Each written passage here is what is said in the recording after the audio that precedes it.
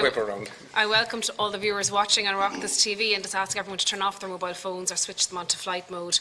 I'd like to extend a warm welcome on behalf of the committee to our witnesses from the Department of Finance. I welcome Mr Derek Moran, Secretary General of the Department, and he's joined today by John McCarthy, Mary McSharry and Jerry Kenny. From the Department of Public Expenditure and Reform, I welcome Mr Robert Watt, Secretary General of the Department, and his colleagues Patricia Coleman, Mary Austin and Ken Cleary. And I just want to first outline some formalities. So I wish to advise the witnesses that by virtue of Section 17(2)(1) of the Defamation Act 2009, witnesses are protected by absolute privilege in respect to their evidence to this committee. If you're directed by the committee to cease giving evidence in relation to a particular matter and you continue to do so, you are entitled thereafter only to a qualified privilege in respect of your evidence. You are directed that only evidence connected with the subject matter of these proceedings is to be given, and you are asked to respect the parliamentary practice to the effect that, where possible, you should not criticise or make charges against any person, persons or entity by name or in such a way as to make him, her or it identifiable. Finally, members are reminded of the long-standing ruling of the Chair to the effect that members should not comment on, criticise or make charges against a person outside the House or an official by name or in such a way as to make him or her identifiable. So I'll first call on Mr Moran for your opening statement. Thank you. Thank you, Chairman. Pleased to have the opportunity to participate in the discussion today. I'll keep my opening comments very brief. A recent report published by UN's Intergovernmental Panel on Climate Change highlighted the magnitude of the global challenge. Addressing the threat of climate change is a priority of government, as reflected in the programme of government. It's a whole government issue and requires a joined-up effort. In her introduction to the Citizens' Assembly third report, the chairperson acknowledged the topic of climate change, quote, is incredibly broad, wide-ranging and affects all of us in one way or another. There is no single solution to addressing the challenge of climate change, and a collaborative effort is required across government involving a range of interrelated actions and actors. A targeted balance between exchequer-supported expenditure, taxation policies and regulation are necessary to deliver upon our climate change objectives. Tax policy has an important role to play in contributing to our decarbonisation objective, but the complexity and the need for balance in policy actions was recognised in the Assembly's recommendations. The Qualifications Recommendation 3 on taxes on carbon-intensive activities refers to the need to protect the poorest households, and recognition in the Ancillary Recommendation 3 on the impact of the agriculture sector of the economy, particularly the rural economy, has to be taken account of in the transition that sector towards alternative models of production. Taxation and pricing is a very significant aspect of contribution that the Department can make in this regard.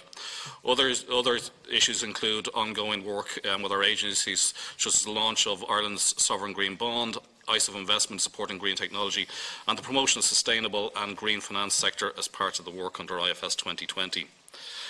Our existing taxation is positively contributing to climate change. The extent to which it can and should do more is a matter of ongoing policy discussion. Recommendation 3 of the report highlights an acceptance of paying higher taxes on carbon-intensive activities, subject to qualifications such as spending increase in revenue or measures to support low-carbon transition. The Government is committed in the National Mitigation Plan, to carbon pricing as part of a suite of policy measures to address and reduce greenhouse gas emissions over time. However, we also need to understand that its impact on low-income households, on households for whom at present there is no realistic substitute to consumption of carbon commodities for home heat and transport. The Assembly recognised this challenge for poorer households in its qualifications to the recommendation.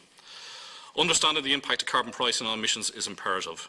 In this regard, the Department has worked with the SRI and published a report in October 2018 that provides a better understanding of the environmental, social and economic impacts of increasing carbon taxes.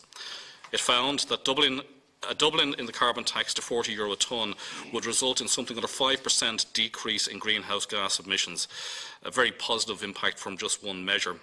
While this would be a positive contribution, our objectives it also underlines the importance of pursuing complementary policy levers in conjunction with taxation policy to support transition to a low-carbon economy. To build on this work, the SRI are currently developing a multi-annual model to better inform our decision-making into the future, which will be capable of modelling a carbon path taxway which captures behavioural change on the part of producers and households alike in response to policy initiatives such as phased increase in carbon tax rates over time. On Budget Day, the Government reaffirmed the intention to put in place a long-term trajectory for carbon tax increases out to 2030, in line with the recommendations of the Climate Change Advisory Council and this committee. This is an explicit acknowledgement that carbon pricing, and carbon tax in particular, has a key role to play in the transition to a low-carbon economy. In Recommendation 9 of the report, the vast majority of members of the Assembly recommend the State should immediately take steps to support transition to electric vehicles. To support the achievement of this goal, there are already a number of tax incentives in place to encourage the uptake of electric vehicles and more carbon-efficient vehicles. For example, in addition to the vehicle registration tax relief of up to €5,000 and the SEAI purchase grant of up to €5,000 already in place, 2018 saw the introduction of a 0% rate of benefit in kind on electric vehicles. The new accelerated capital allowances for gas-propelled vehicles and refuelling equipment is being provided in the Finance Bill 2018, designed to encourage the uptake of gas-propelled commercial vehicles as an economic and environmentally friendly alternative to diesel. Ireland's CO2-based VRT and motor tax have been redesigned towards incentivising the uptake of lower emissions technology, whereby the higher the emissions, the higher the tax. This charging system was introduced in 2008. In order to take account of technological differences in January 2013, a revised banding structure was also introduced for both motor tax and VRT. A zero-emissions band for electric vehicles was also introduced for motor tax purposes. The introduction of these measures has been effective in influencing purchasing decisions in favour of more fuel-efficient vehicles, with a significant increase in new vehicles purchased in the lower band categories. It's of note that in 2009, only 13% of vehicles registered were in the 0 to 120 gram band. It's now increased to 77% band, and from virtually nothing, there are now about 4,000 electric vehicles on the Irish roads. The launch of Ireland's first sovereign green bond of €3 billion by the National Treasury Management Agency on 10th of October is a significant development, as will assist in funding the Exchequer investment committed. While the proceeds of the bond are remitted like always to the Central Fund, the yields will be channelled to projects with environmental benefits. Eligible green projects, such as for the first Irish bond issued, include sustainable water and waste management, clean transportation, environmentally sustainable management of living natural resources and land use, renewable energy, energy efficiency and climate change adaptation programmes. The issuance of the bond was met with very strong demand, with a total order book of over €11 billion. With regard to imperative to mobilise private capital, I also note the importance of the work of IFS 2020, which has concluded green and sustainable finance strategy priorities in the 2018 Action Plan. Just last week, Sustainable Nation Ireland, which has a role under the IFS 2020 strategy to support and promote Ireland's green sustainable finance hub, co-hosted this year's EU Annual Climate Innovation Summit. This summit was held on the 6th and 8th of November and attended by 600 decision makers from across Ireland and Europe. Officials from the Department have also worked closely with Deputy Pringle on the Fossil Fuel Divestment Bill 2016, which was passed by the Dáil in July and I believe before the Seanad this week. This bill requires the NTMA, as a custodian of the Strategic Investment Fund, to ever ensure that it does not directly invest in fossil fuel undertakings and to divest from any investment that is or becomes a fossil fuel undertaking. At a more micro level, but in keeping with Recommendation 2 of the report on retrofitting and regeneration of public buildings, the recent renovation of the Department's offices and government building have resulted in an annual electricity bill savings which are ongoing in the region of €60,000 per annum. In this redevelopment, we were very aware of the need to significantly reduce our energy footprint. To conclude, I'd again like to thank the Committee for the opportunity to discuss the report and recommendations of the Citizens' Assembly, which is an important aspect of the national dialogue on climate action. Progress has been made, but we still have a very long way to go with significant challenges ahead. Thank you very much. And I now ask Robert Watt, Secretary-General from the Department of Public Expenditure and Reform. Thank you, Chair. It's a pleasure to be here. And as the Committee is aware, when it comes to climate policy, we have a significant challenge. I'd like to set out why I think this is, what we can do about it, and the specific actions that are relevant for our department. As the Committee is aware, climate is a public good, and the story of modern humanity has been our ability to conquer the elements. But it's hard for us to conceive a world radically altered by rising temperatures. This perception gap collides with our well-known bias towards the immediate. In general, we're bad as society is sacrificing now to benefit later. And this effect, I think, is compounded when it comes to climate change, because we never had to deal with a situation where the consequences of a problem are so far removed from the actions we must take to deal with it. And the price that we pay for emissions we release to the atmosphere today will be borne by future generations, our children and their children. So naturally, government departments focus on the interests of the general public and society at a given point in time. and the determination of the public interest is filtered through the views expressed by stakeholders and ultimately the political system. And because of our biases, we underestimate the impact of current behaviour and we continue doing business as usual. So this status quo bias, I think, is reflected in our approach to date when it comes to climate policies. The actions that we've been pursuing have evolved to be compatible with existing policy priorities across a whole variety of areas, rather than specifically targeted at delivering the kind of change we need at the scale required. In other words, we've pushed open doors in respect of certain policies where the evidence suggests that reductions in emissions at the scale required will involve significant winners and losers and have significant consequences for society. So what I described as a well-recognised problem, the adverse effects of emissions on society collectively rather than those individually responsible for their emissions. They are external to the market or externalities. There's not enough incentive for individuals, whether business or consumers, to reduce emissions. In my view, the best way of addressing these externalities is to place a price on them. The European-wide emissions trading scheme is an attempt to do so for emissions in sectors such as electricity, generation, other high-emitting sectors. Because every installation has to pay a price for every tonne of emissions it releases, it bears a direct cost for its emissions and is incentivised to find new and creative ways of reducing them. Even with the flaws of the ETS, the impact of pricing carbon in power generation has seen emissions from that sector consistently decline across Europe. With an effective mechanism in place for the ETS, the primary focus of policy is to reduce emissions in respect of the non-ETS sectors, where liability for non-compliance rests with the state. The first question is, do we have enough least cost abatement options in the policy system? And I think the biases that I've outlined translate into what we term the principal agent problem, which is significant in this area, because responsibility for climate action rests with the Minister for Climate, but responsibility for policies to reduce emissions, particularly in the non-ETS sector, fall across many government departments and many different agencies.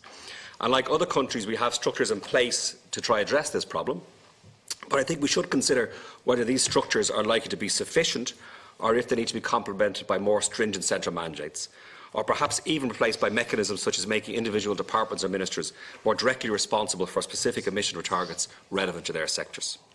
Irrespective of the type of structures we have in place, we need to develop new climate policies and measures and need methodologies to assess options across sectors. There is no easy way of deciding whether we should prioritise actions in any given sector. That's why, in my view, the first question we should ask of any proposal is how does this initiative help us to meet our climate targets and at what cost? In other words, we need to establish the marginal cost of abatement for potential options. I know the committee has been discussing this over the last number of months. And once we know this, we know what the economic opportunities are, we can have a proper discussion about the policy trade-offs and make progress in terms of the options we face. Carbon pricing, as Secretary-General Moran has already outlined, either through ETS or taxation, allows market discovery.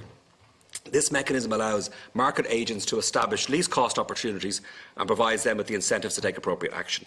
These market mechanisms may need to be supported by expenditure measures to encourage, for example, early adopters, or may also need to be underpinned by regulations that can provide investment certainty to either consumers or businesses. And an interesting example in this area is in relation to electric vehicles. There are generous supports available for electric vehicles at the moment, both expenditure and taxation. And as the technology advances and the cost of an electric vehicle becomes competitive with that of fossil fuel, it will be no longer appropriate to reward early adopters. Instead, the role of government will be to ensure the regulatory environment supports EVs drivers, ensuring there is sufficient supply of charging points, for example, and there is competition supply of electricity through charging. In the interim, as this example, until there is critical mass sufficient that the market can provide this infrastructure, its development will be funded by the government. So in terms of investments funded partly or wholly by the taxpayer, decision-makers in the public sector need to reflect a realistic estimated shallow price of carbon to ensure that decisions reflect the cost of emissions in the future and, of course, the benefits of abatement options. And I'll return to this in a moment, Chair. In terms of our department, we are contributing to this policy work with the levers at our disposal. The mission of the department is to serve the public by supporting the delivery of well-managed, well-targeted and sustainable public spending.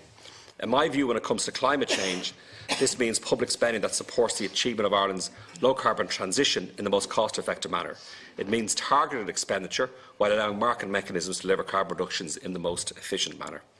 In terms of project appraisal, we have just published significant proposed reforms to the Public Spending Code. In a major departure, we now require all government investment projects to price at future greenhouse gas emissions at the estimated cost that Irish society will have to bear in reaching our climate targets.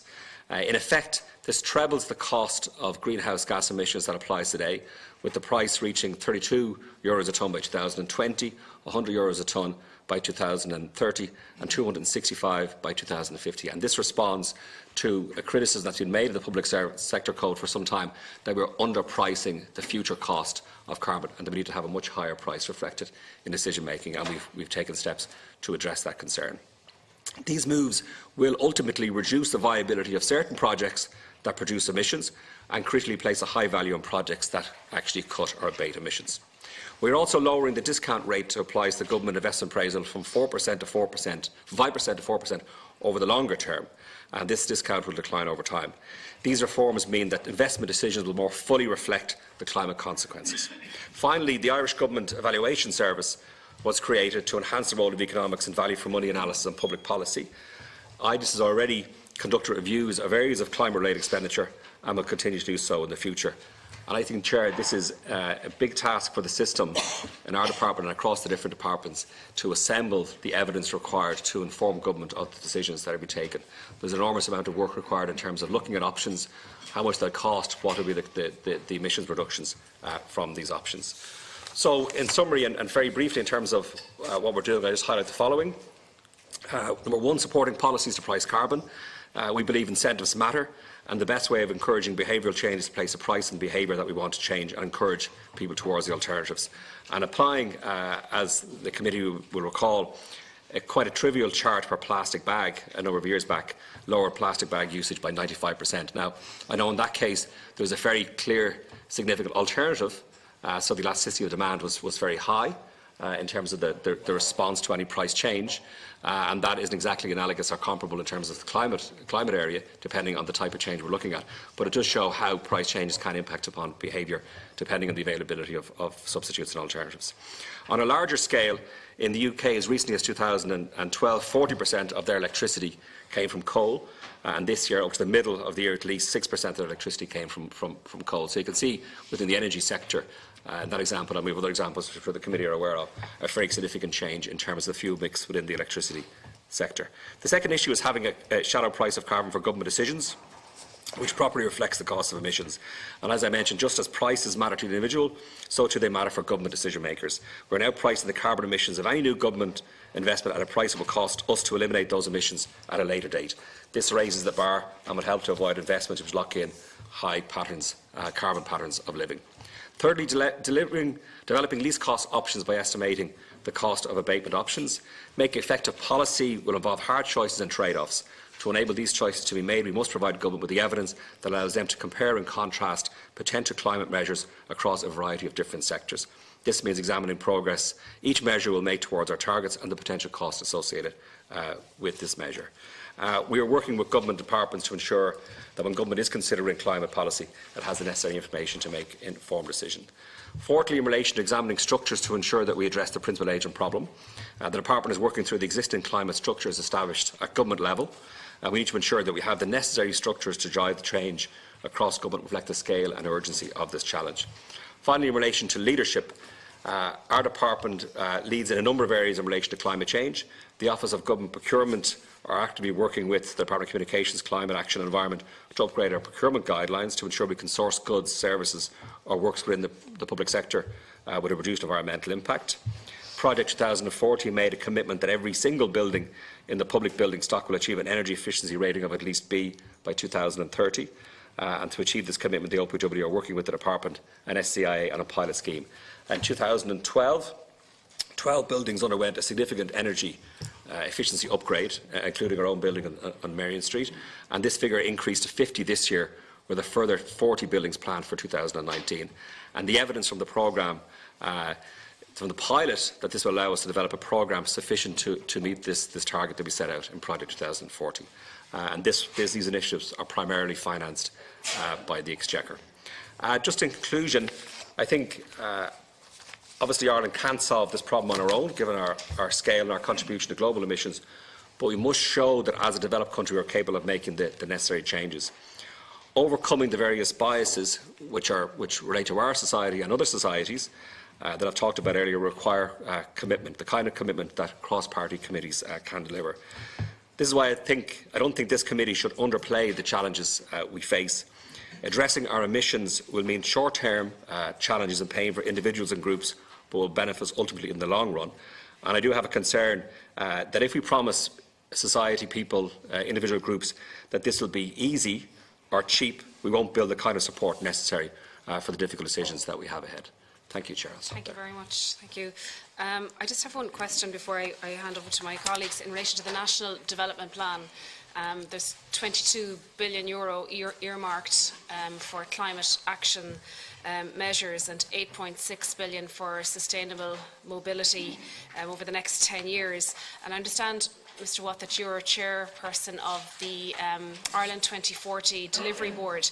Could you talk to us a little bit about the work of that? Because there's lots of different groups and boards at departmental level, government level, and we need to get, I suppose, a sense of the work plan. What is the work plan in relation to the delivery of the climate action side of the National Development Plan, and also in relation to the National Development Plan, the carbon impact of that? Has that been carried out? Thank you. So the Delivery Board, so it's chaired by myself and Secretary General John McCarthy in the Department of Housing.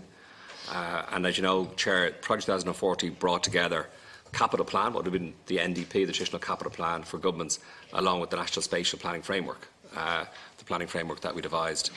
And we think this is a very important change, so that for the first time we have a spatial plan for the country which sets out where we hope the new homes will be built and where people will live in the future, along with a capital plan, so that they reinforce each other, that decision-making in relation to the spatial dimensions of our planning are reflected in capital spending and vice versa.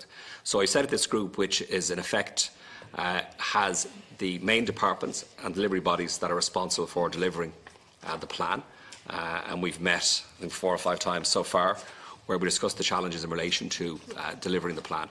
So we've had presentations from each of the departments and agencies setting out what they're doing, the challenges, the timeframes, and we're focusing on issues at the moment like value for money, construction inflation, issues around planning, how we can ensure that we can deliver on the targets that are set out for government. So that's the main, that's separate from specific issues in relation to climate, where there's separate structures within government in terms of climate. Our focus is on delivering the overall plan of 116 billion, and of course within that there are initiatives in relation to climate.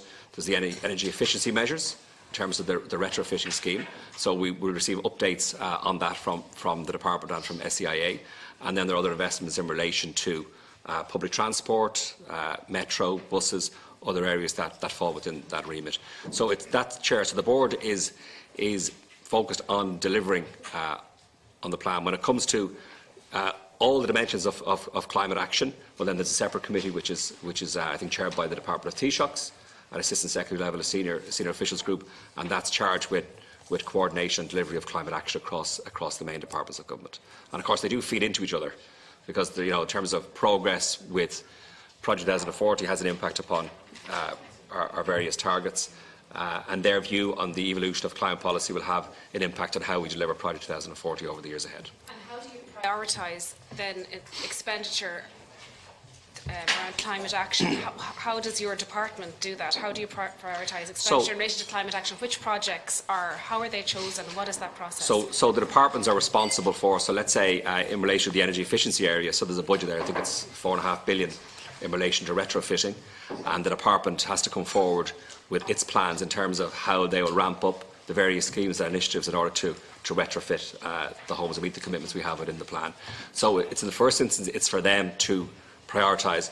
We have a 5-year envelope set out for spending within the first 5 years of the plan, and that's quite detailed in terms of where we'll spend in different areas, and the department is charged with delivering on that. Now, of course, that might change if, for example, there's a delay in some initiative or project, well, then another project might take its place in terms of the queue.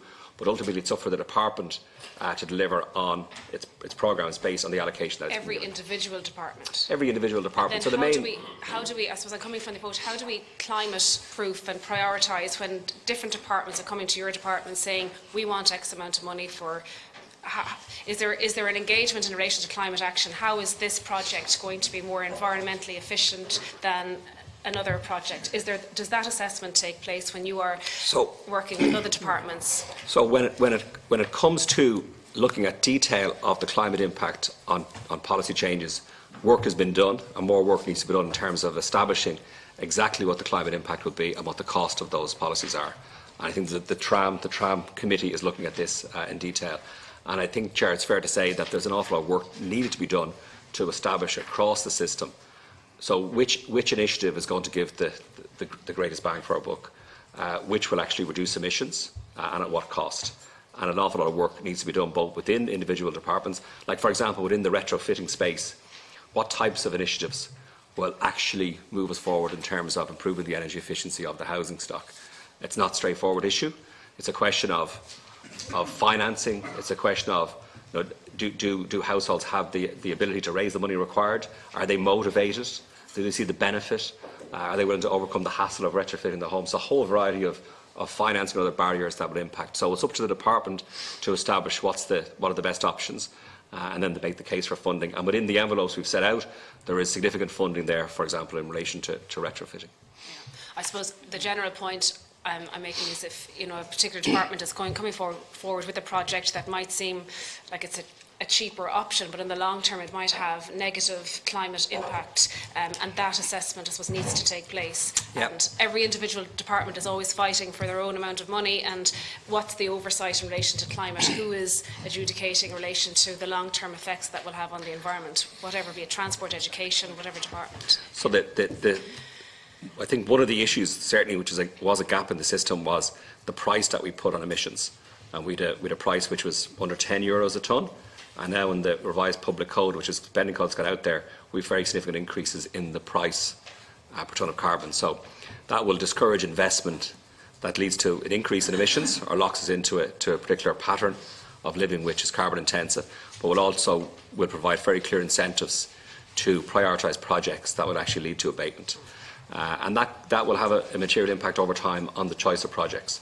But that depends ultimately on the two things. Has the system done the work to establish what those right policies are, and do we have the right structures to ensure that they're fed in appropriately and they're prioritised? And that comes down to ultimately the priorities of individual departments and the political leadership, of course, as well, across the system. Thank you. I'm going to go to Senator Lombard. Here. 10 minutes, and I'll indicate after 3. That's okay. All right. Good job. Thank you, Chair. First of all, I'd like to acknowledge and welcome the two General Secretaries of their two respective departments, and welcome to this very important hearings. Could I start off with Secretary Moran regarding the taxation system we have in Ireland at the moment? What is your view regarding the taxation system? Do you think there is environmental goals attached to our taxation system at the moment? And where do you believe the vision needs to go so we can move to a kind of a low carbon economy itself? So, in other words, are we going to have our policy at the moment? What major changes are required to ensure that we can change our policy to make it more proactive? And do we have that vision at the moment within the department and within governments to actually work towards those issues itself? Regarding carbon, I think carbon will be one of the big issues that we'll discuss at this hearings over the next few weeks and months.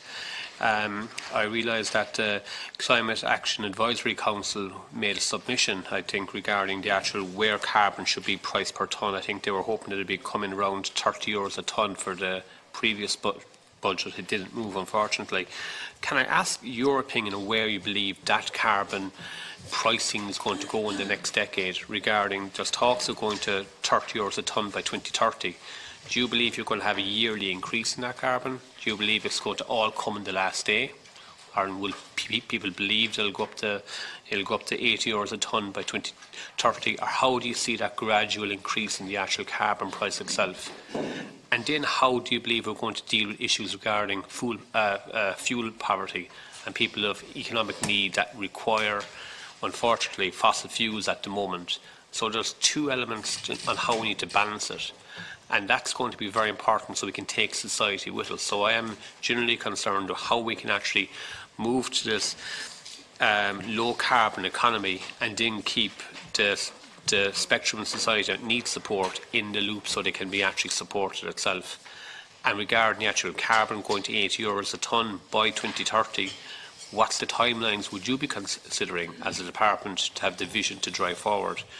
and they're just interesting questions that, in particular, your department need to give us guidance on.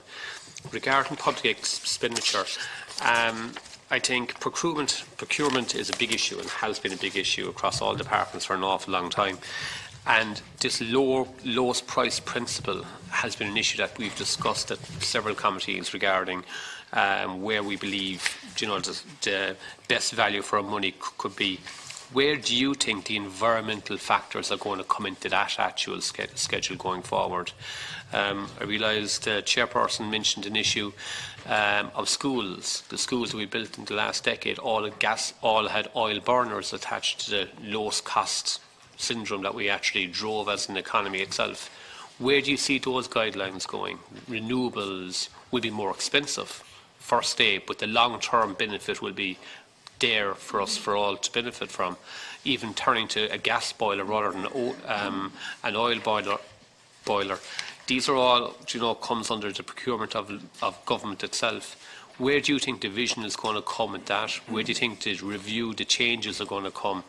And do you think it was a mistake over the last 7 or 8 years what we've done with, as the chairperson mentioned at our former hearings regarding the actual oil in the schools? Do you think we should lack that vision, or do we need to move to a different fear regarding where we're going with procurement itself? Yeah, to come in on that, on any order you wish.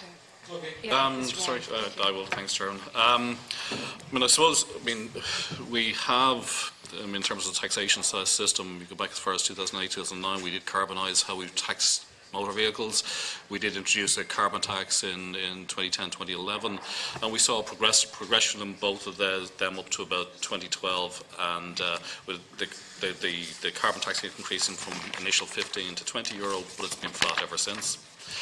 In terms of motor vehicle, excise duties and so on, they did increase, but they've been unchanged since 2012 as well. So there's an element in which using fiscal instruments, using taxation for this purpose has sort of there hasn't been any change over time.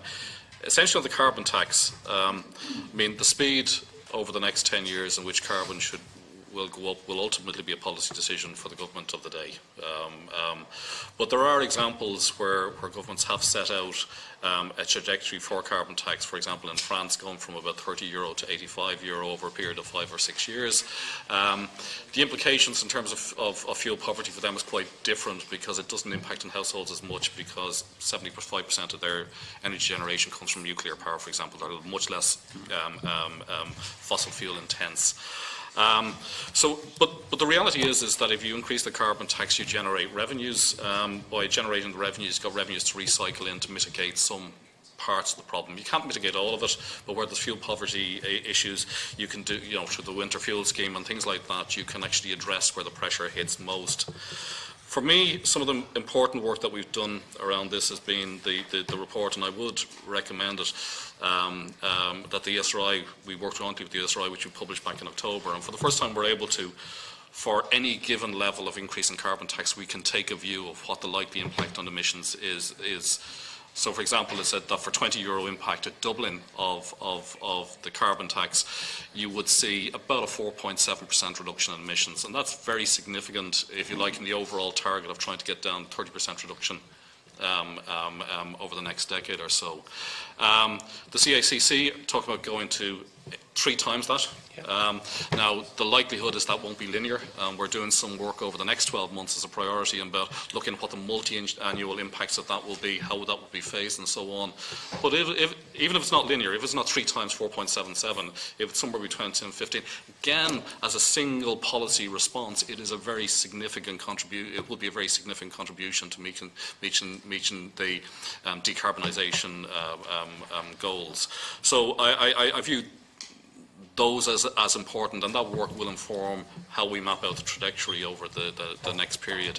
But I think mapping out a set of steps over the next 10 years will be important, because I think if you don't, then the chances are if you pick off issues on an annual basis in an annual budgetary cycle, then you're not going to make a huge amount of progress. In terms of vehicle taxation, there are changes, and fairly fundamental changes, that are happening over the next 12 months. The emissions measurement for new vehicles is changing, and according to the EU Commission anyway, as we move to the HLTP, PT? WLPT. If you want detail on Mr. Kenny will fill in, but it's given a much more realistic measurement of what the actual emissions from vehicles are, and you'll see on average the emissions measurement going up by about 20%, and that again is going to have a significant behavioural change, and we also already saw that with the changes that we made in 2008. So I think having a plan and marking that over time, the recycling of revenues into where we, where we see the pressure points. And the interesting piece about the work done with the SRI is for a 20% increase. I think it's overall, in fact, on the economy, John, it's fair to say, wasn't that significant. It's very trivial. Yep, very trivial. The impact on households, the energy costs for the lowest income households went up by about 2.9% and about 4.5% for highest income households.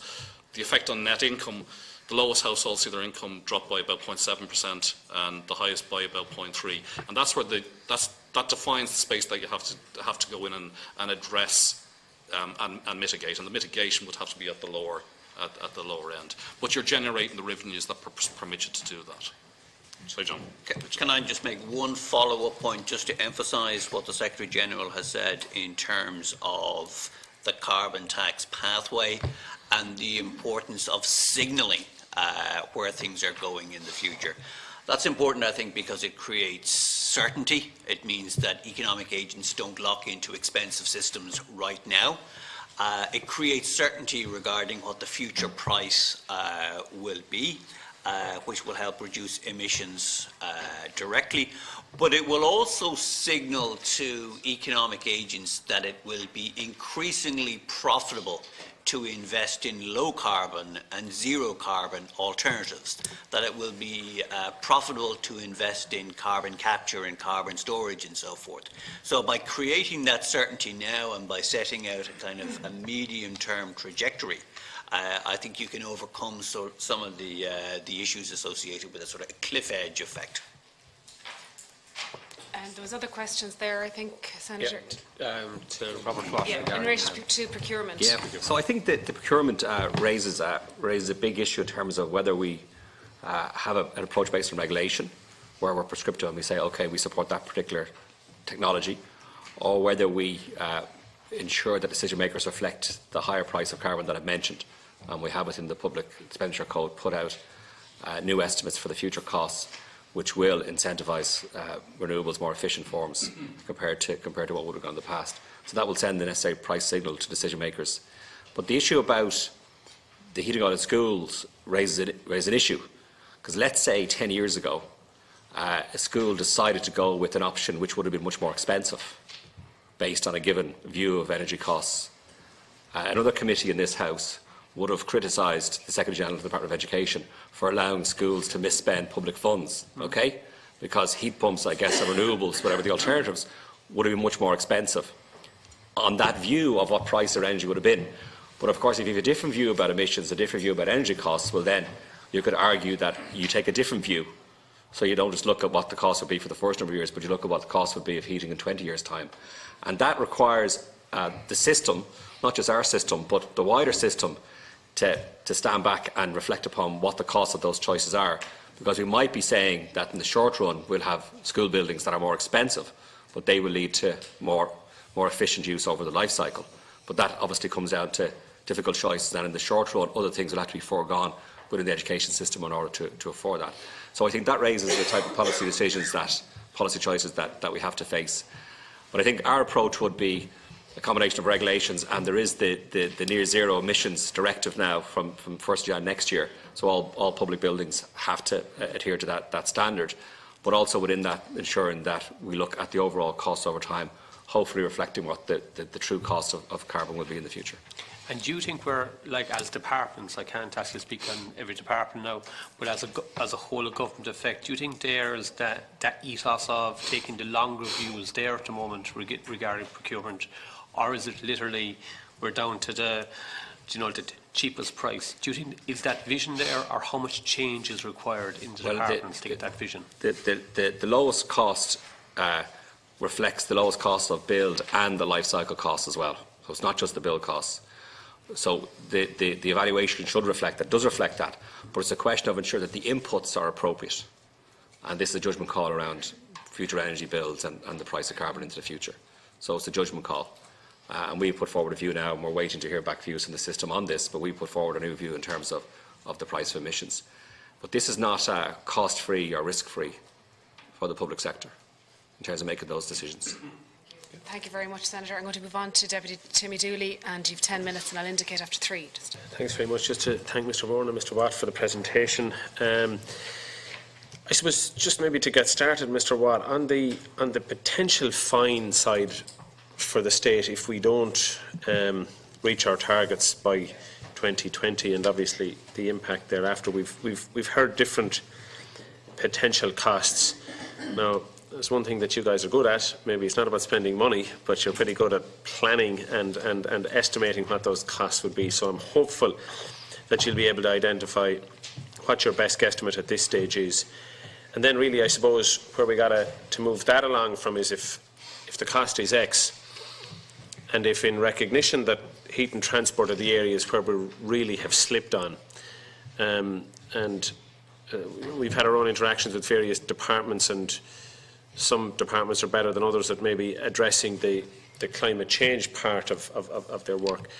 What role do you play in trying to encourage departments to assist you in saving the state from having to make those or to pay for those fines? So I get your overall role from a budgetary point of view is it's loaves and fishes at times, and it's trying to identify what are the best projects that will give the best bang for the buck. In the absence of those projects coming forward, what role or insights can you give us, or do you generally give government as a whole to try and move that piece on? And then just maybe to Mr Moran, on the taxation side, I think you've kind of covered the carbon tax piece, which is well recognised. There was just one thing, and I was vocal about it at the time, and it was in relation to last year's budget and the BIK exclusion for or exemption for a year. And the Minister in his budget statement indicated that there'd more than likely be a review, and all would be fine on the night. It'd probably be extended for 2 years, and I think that happened, or that accounted for this year. But you can see when measures like that aren't concrete enough at an initial stage, it doesn't instil confidence in a sector to go ahead and invest, because nobody shifts from petrol or diesel to an electric vehicle in large numbers unless there's certainty. And if there's one thing you guys know about, it's about the importance of certainty.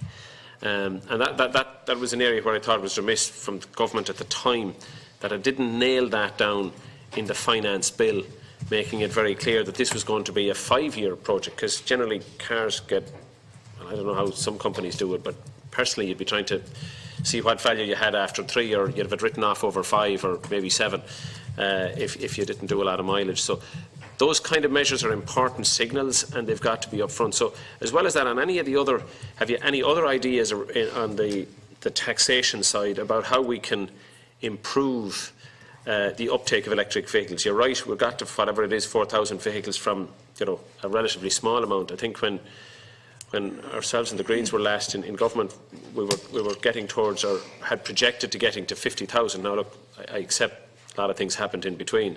But we're a long way short of that critical point where you then have a second-hand market and you have a rollover and you actually have a marketplace. And there's no way that we could suggest that 4,000 or 5,000 vehicles is anything like a stab in the marketplace. So I'd be interested if you have any other ideas. You might have time at the end. Mr Watt. Yeah. Deputy, for the comments, I suppose. The first thing to say, it's loaves and fishes time all the time. Yeah. Not just some of the time. It's always loaves and fishes. Every day. Never. It's more acute maybe at budget time, but there's never enough money to go around, as you know.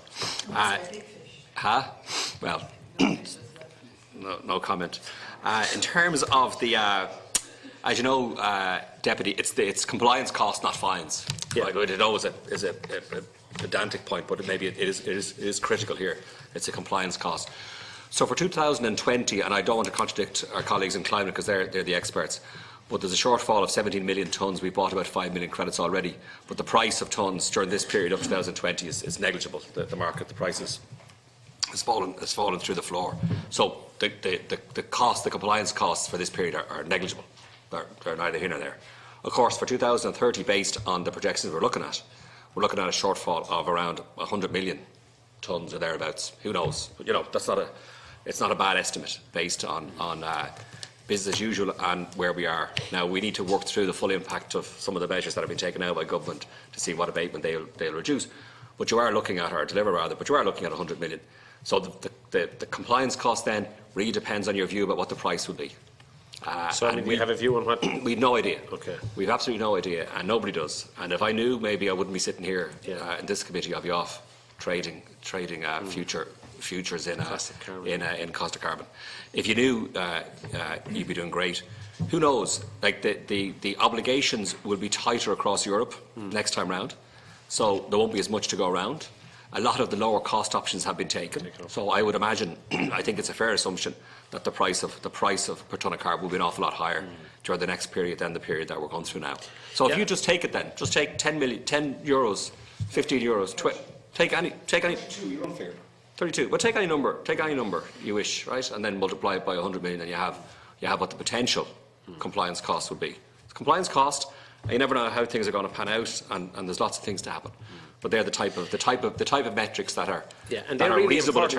I suppose we do need to do some scenario planning, and I'm sure you are, and you may not be in a position to show too far ahead in terms of your guesstimate. But it's better, in my view anyway, that we're spending that money now in terms of trying to develop programmes and plans that will reduce our compliance cost, because in essence, we can be pedantic about the thing. It'll be money out of the central exchequer. It's a lost. It's going to make your loaves and fishes a hell of a lot more scarce when you reach that point. So that's why it would be helpful, I think, in advising other departments about making monies available now. I think, Deputy, this is the critical issue. Let's say Deputy Ryan is correct and it's 32 euros is the cost. Then all options that have a marginal abatement cost of less than 30 are options that we should be pursuing now. So if somebody comes into this committee and says that's really expensive, it's going to cost 25 euros a tonne of carbon to abate, that might look expensive, but it's cheaper than the compliance. And that is the decision that we have to take. That's the matrix. And you can't centrally plan this even within our system. You have to say to departments, that is the price, and that's what we're trying to do with the spending code. So we're trying to say that is the likely price, and that's the price you need to reflect in your decision making. So if a project has a positive cost benefit based on 30 euros a tonne in 2030, if it's a positive CBA, well, then that project is worth pursuing. Yes. If we're right. Now, of course, if we're wrong, let's say Deputy Ryan is wrong and it's 10 euros, well, then we could have done a lot of things that we shouldn't have done. We would have been better off buying compliance as opposed to taking the expensive action.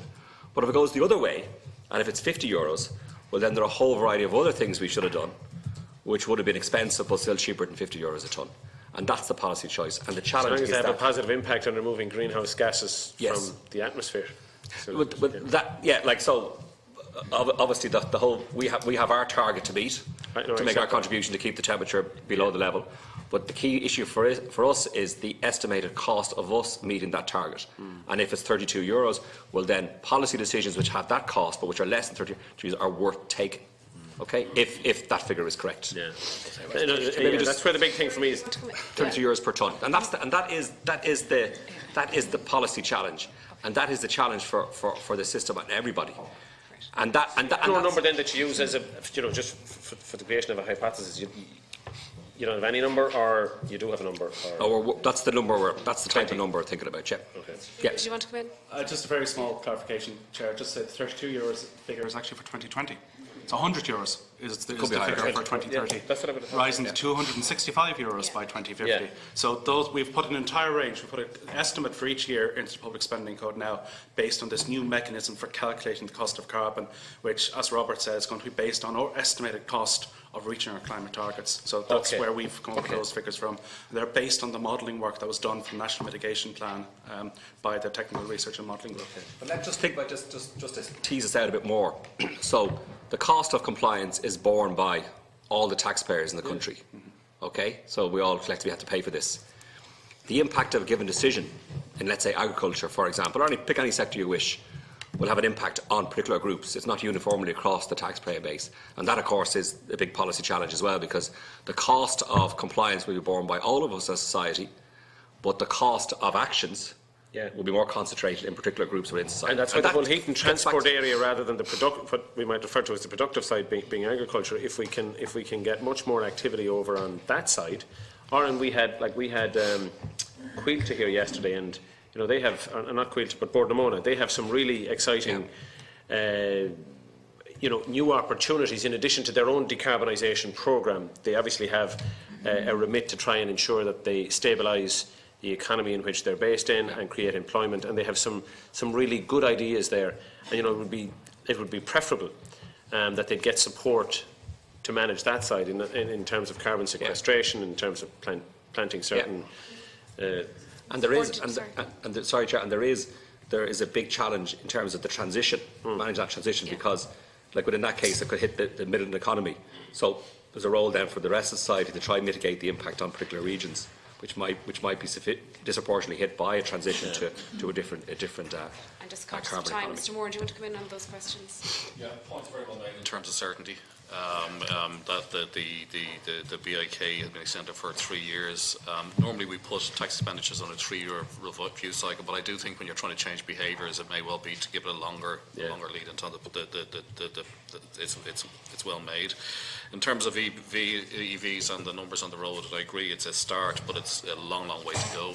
I think in terms of the carrot part of it, in terms of the incentives, I mean, there's a list of 7 or 8 subsidies or supports that are there, from the purchase grant of up to 5k, the VRT reduction of up to 5k, the grant for putting in your charging, but all of these sort of things, there's probably but as much as you can do on that side. The stick part of it is to rebalance, in terms of other vehicles and discourage, to make it more costly to use other heavy carbon using vehicles. And it's the sort of changes that are coming in over the next 12 or 18 months, will help tilt that balance. So it's a carrot and stick piece. I have some concern about that, just very briefly. Really just some concern about that. Even if you just see the fluctuation in the price of fossil fuel at the pumps at the moment, and it doesn't seem to be enough of a deterrent even. And we've seen those, I think in Ireland we're quite used to that massive fluctuation in oil prices. So I think you've got to go further with the carrot in the initial stages to try and achieve that. But that's just to round out the chair. I mean, if we have a 10-year plan for carbon tax, then you are pricing forward and saying this is going up, and then it relates back into the incentives. Sullivan, 10 minutes, and I'll indicate after 3. Thanks. Chair. Thank you very much for your presentations. My first question is to Mr. Watts, and that's in the area of governance. So it's been very good to read how in your presentation how you identify and address the attitudes that has led us to becoming in Ireland known as the climate laggard, and so at least that's the base where we are at the moment. So the Oireachtas for many years considered the best legislative approach to ensuring that the government and civil service gave the necessary priority to climate change, and so adopted the Climate Action and Low Carbon Development Act in 2015. However, this Act has not put us on the path of transition in line with the National Transition Objective, and the Taoiseach has acknowledged this, and NGOs have said that we're second in Europe, and the Climate Change Advisory Council says that we're going completely in the wrong direction. And the state is now, as we've said, is facing legal action because we're not meeting our obligations. The Citizens' Assembly, in their deliberation, their first recommendation was that there would be 97% of the members recommended that there'd be some kind of governance body set up, and that we'd look at specific functions, including the setting of a body of five-year targets and a function of pursuing the state in legal proceedings to ensure legal obligations are met. So my question, Mr. Watts, is you mentioned in page 2 of your submission some of these issues, and I'd like you to go into more details with regard to governance and how you see a governance mechanism as supporting Ireland in this regard. My second question is, as you're aware, the Climate Advisory Council has modelled in part the UK Climate Change Committee, and in part it was modelled on the Irish Fiscal Advisory Council. And both of these have been far more successful in getting their government to take advice. So have you any insight as to why this has happened, so why they're making more progress than we are here in Ireland? And then with regard to Project Ireland 2040, your presentation emphasises the importance of public spending that supports the achievement of Ireland's low-carbon transition. Did your department produce an analysis of the climate impact of Project Ireland 2040 in order to enable the government to ensure its decisions in that major plan to support the achievement of the low-carbon transition? And I ask this because none of us have seen an analysis, and we've been told that 20% of the plan will support low-carbon transition. But of course, if much of the other 80% is undermining transition, then it's not going to work. So do you at this stage have an analysis of the greenhouse gas emissions which will result from the implementation of Project Ireland 2040? And if not, is your department prepared to do a retrospective review so that we can see what the impact is going to be? Thank you, Senator. So there's a lot of Mr. Watt. So just in relation to the first comment, I don't agree with the Citizens' Assembly's recommendation. I don't know if we're allowed to say that, are we? I don't agree with that about an independent body. I think that's a bit of a cop-out. It's for the Irish government and the Oireachtas to decide what decisions we're going to take here, because these involve significant implications for society and citizens. And the notion of having an independent body that's going to suggest to Derek Moran, our Minister for Finance, that carbon tax is going to be 200 or whatever euros by 2030 or whatever it happens to be, that's not going to work. These involve political decisions that would have to be decided by the government and the Oireachtas in the normal course, and this comes to the essence of public policy and politics. So I don't agree with the Citizens' Assembly recommendation. We already have an independent body, I think the Climate Change Advisory Group, which does an interesting job and a good job, and they've lots of good things to say, but this involves having to make difficult decisions. But can we change the structures within the system to help us make difficult decisions? I think we can. So I think it comes down to issues about how we're organised within the government system and the relationship between the Department of Climate and the other departments. And I mentioned the difficulty that the Department for Climate is responsible for the targets, but isn't responsible for the levers. So how do you have proper structures within government, cabinet committees, other structures to ensure that there's genuine responsibility taken here? And I think it's about the different options. And in the paper I set out some options about, ascribing targets, savings to sectors that are responsible for them. So saying to agriculture, you need to deliver that amount, transport needs to deliver that amount. The challenge with that approach is that flat rate reductions across each sector reflecting their contribution doesn't necessarily reflect the marginal cost of different options. So that might be an inefficient way of doing it. That might actually lead to higher costs than we have to incur. But we need to look at different ways to ensure that the system is actually galvanised to deliver on this. So I think it's within government that we need, Senator, to look at the governance, not externally. I don't think an independent body is going to help. In terms of the second question was in relation to the Climate Change Advisory Committee was modelled on the UK. Oh, the UK, yeah. So I think, yeah. So, I think other countries are making more progress than us, if they are, because the policy options are easier, and but the cost of those options are lower than they are here. And that reflects the fact that we have an agricultural sector which takes a significant share of the non-TS. We have homes that are bigger than other countries, which produce, I think, 58% emissions per home higher than other countries. We have a spatial structure that's different to other countries where we have more reliance on the private car. So it's a function of the nature of our economy, society and the emissions. So it's not because other countries are doing more, it's because it's easier for them to do more relative to us because of the particular challenges that we face. Agriculture accounts for 2/3 of the non-ETS. The herd has gone up by 22% over the last 3 years. Milk production has gone up by 27%. So they're very clear decisions, very clear consequences here. So the fact that the UK or other countries are doing better than us reflects the unique structure, the different structure that we have compared to them. It's not because they're being braver or doing more or taking more action. So I haven't seen that in any event. I'm happy to be contradicted. So I don't necessarily believe that it's because they've got an independent body that's forcing the system to act in a different way. I think our performance reflects the difficult structures and the emissions nature of how agriculture and so on has evolved. In terms of, I did say at the start in relation to Project 2040 that it didn't go through in detail and looked at all the options and worked out. That's work that has to be done. So we need to go through all the options. But there's spending within Project 2040 which have an impact on emissions. And I think the challenge is to ensure that spending reflects the cost of emissions in the future. So there's a lot of school buildings.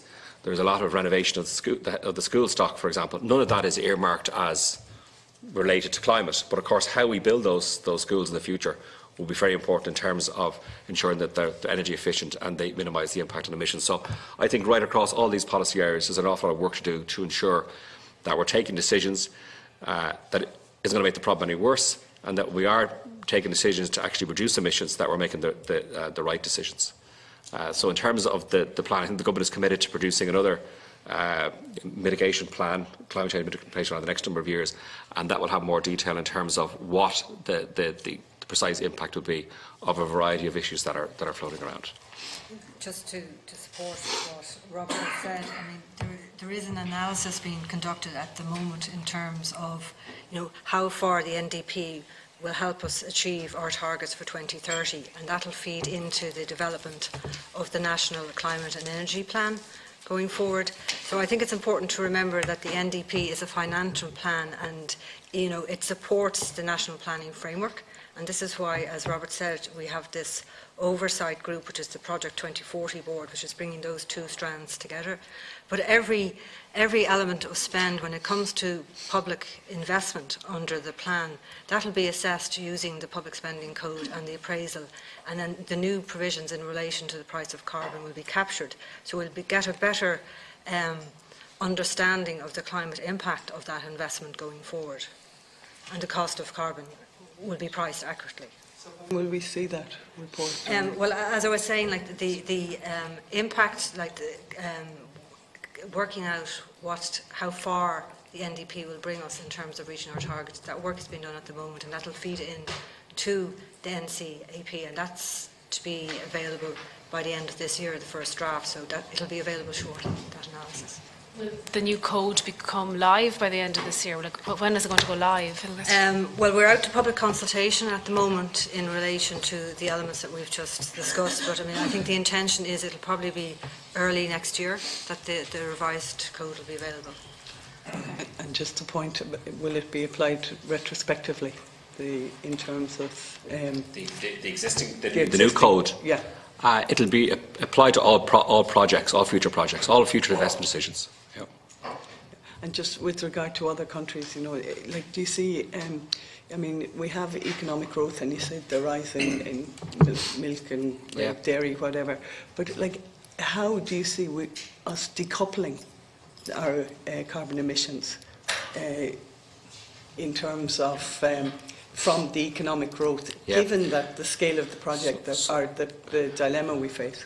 So, my own view, I'm not sure. I think this is consistent with government policy. So, I hope it is consistent with government policy. Is that the only way that we're going to achieve progress here is to electrification of transport and heat. and that's going to involve significant decarbonisation of the electricity network, more renewables, and there's a technical challenge in terms of how much more intermittent power we can put on the grid. Deputy Ryan was involved in these debates when he was the Minister a few years back. This is not entirely clear or straightforward in terms of what the share of renewables can be in the network. It's a difficult issue. So that's number one, is the further decarbonisation of the electricity sector, and then ultimately then electrification of heat and transport. And transport will involve electric vehicles becoming more widespread. I presume when it comes to heating space within residential buildings, heat pumps, the price of heat pumps will have to come down with a combination of renewables. So that's, I think, ultimately, so it'll be technology over the next number of years if we have the right place, the right structures in place, the right pricing. I think the positive is that, I don't know about heat pumps, but certainly the price of batteries is falling quite dramatically. And if we can store all that cheap electricity in batteries, that will have a transformative effect ultimately when it comes to climate and for society. That's probably the big change will be falls in the price of batteries, and the extent to which devolved electricity networks, as you know, Senator, can ensure that we decarbonise and then be electrification of the heat and transport systems. But it's going to look very different in the next 20 years. There, Senator? Yes, I wanted a few questions for Mr. Just Warren. very briefly, you're gone over your time there, just to list out. So, let me see. In relation to your presentation, it's deeply frustrating. 9 years after previous government introduced the carbon tax, the issues are ensuring that low-income households benefit rather than lose from the tax, and that carbon taxes complemented and other policies are still being treated as conundrums to be solved or work in progress.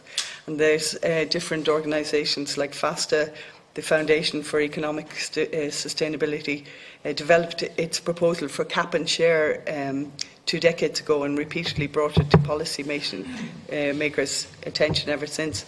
In essence, it's a proposal that the revenue from the price on carbon be returned to people on an individual basis, because low-income households use far less fossil fuels. They are net beneficiaries from cap and share. And in 2008, another organisation, the Sustainable Development Council, commissioned a study on cap and share proposal, and similar initiatives such as cap and dividend are prominent in policy discussions in the US. So all of this is in a situation where carbon price needs to go well beyond the €40 per tonne the department referred to.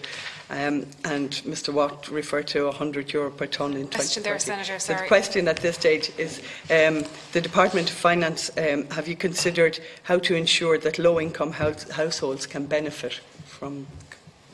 Sorry, I mean, it's one of the things, I don't think there's any conundrum.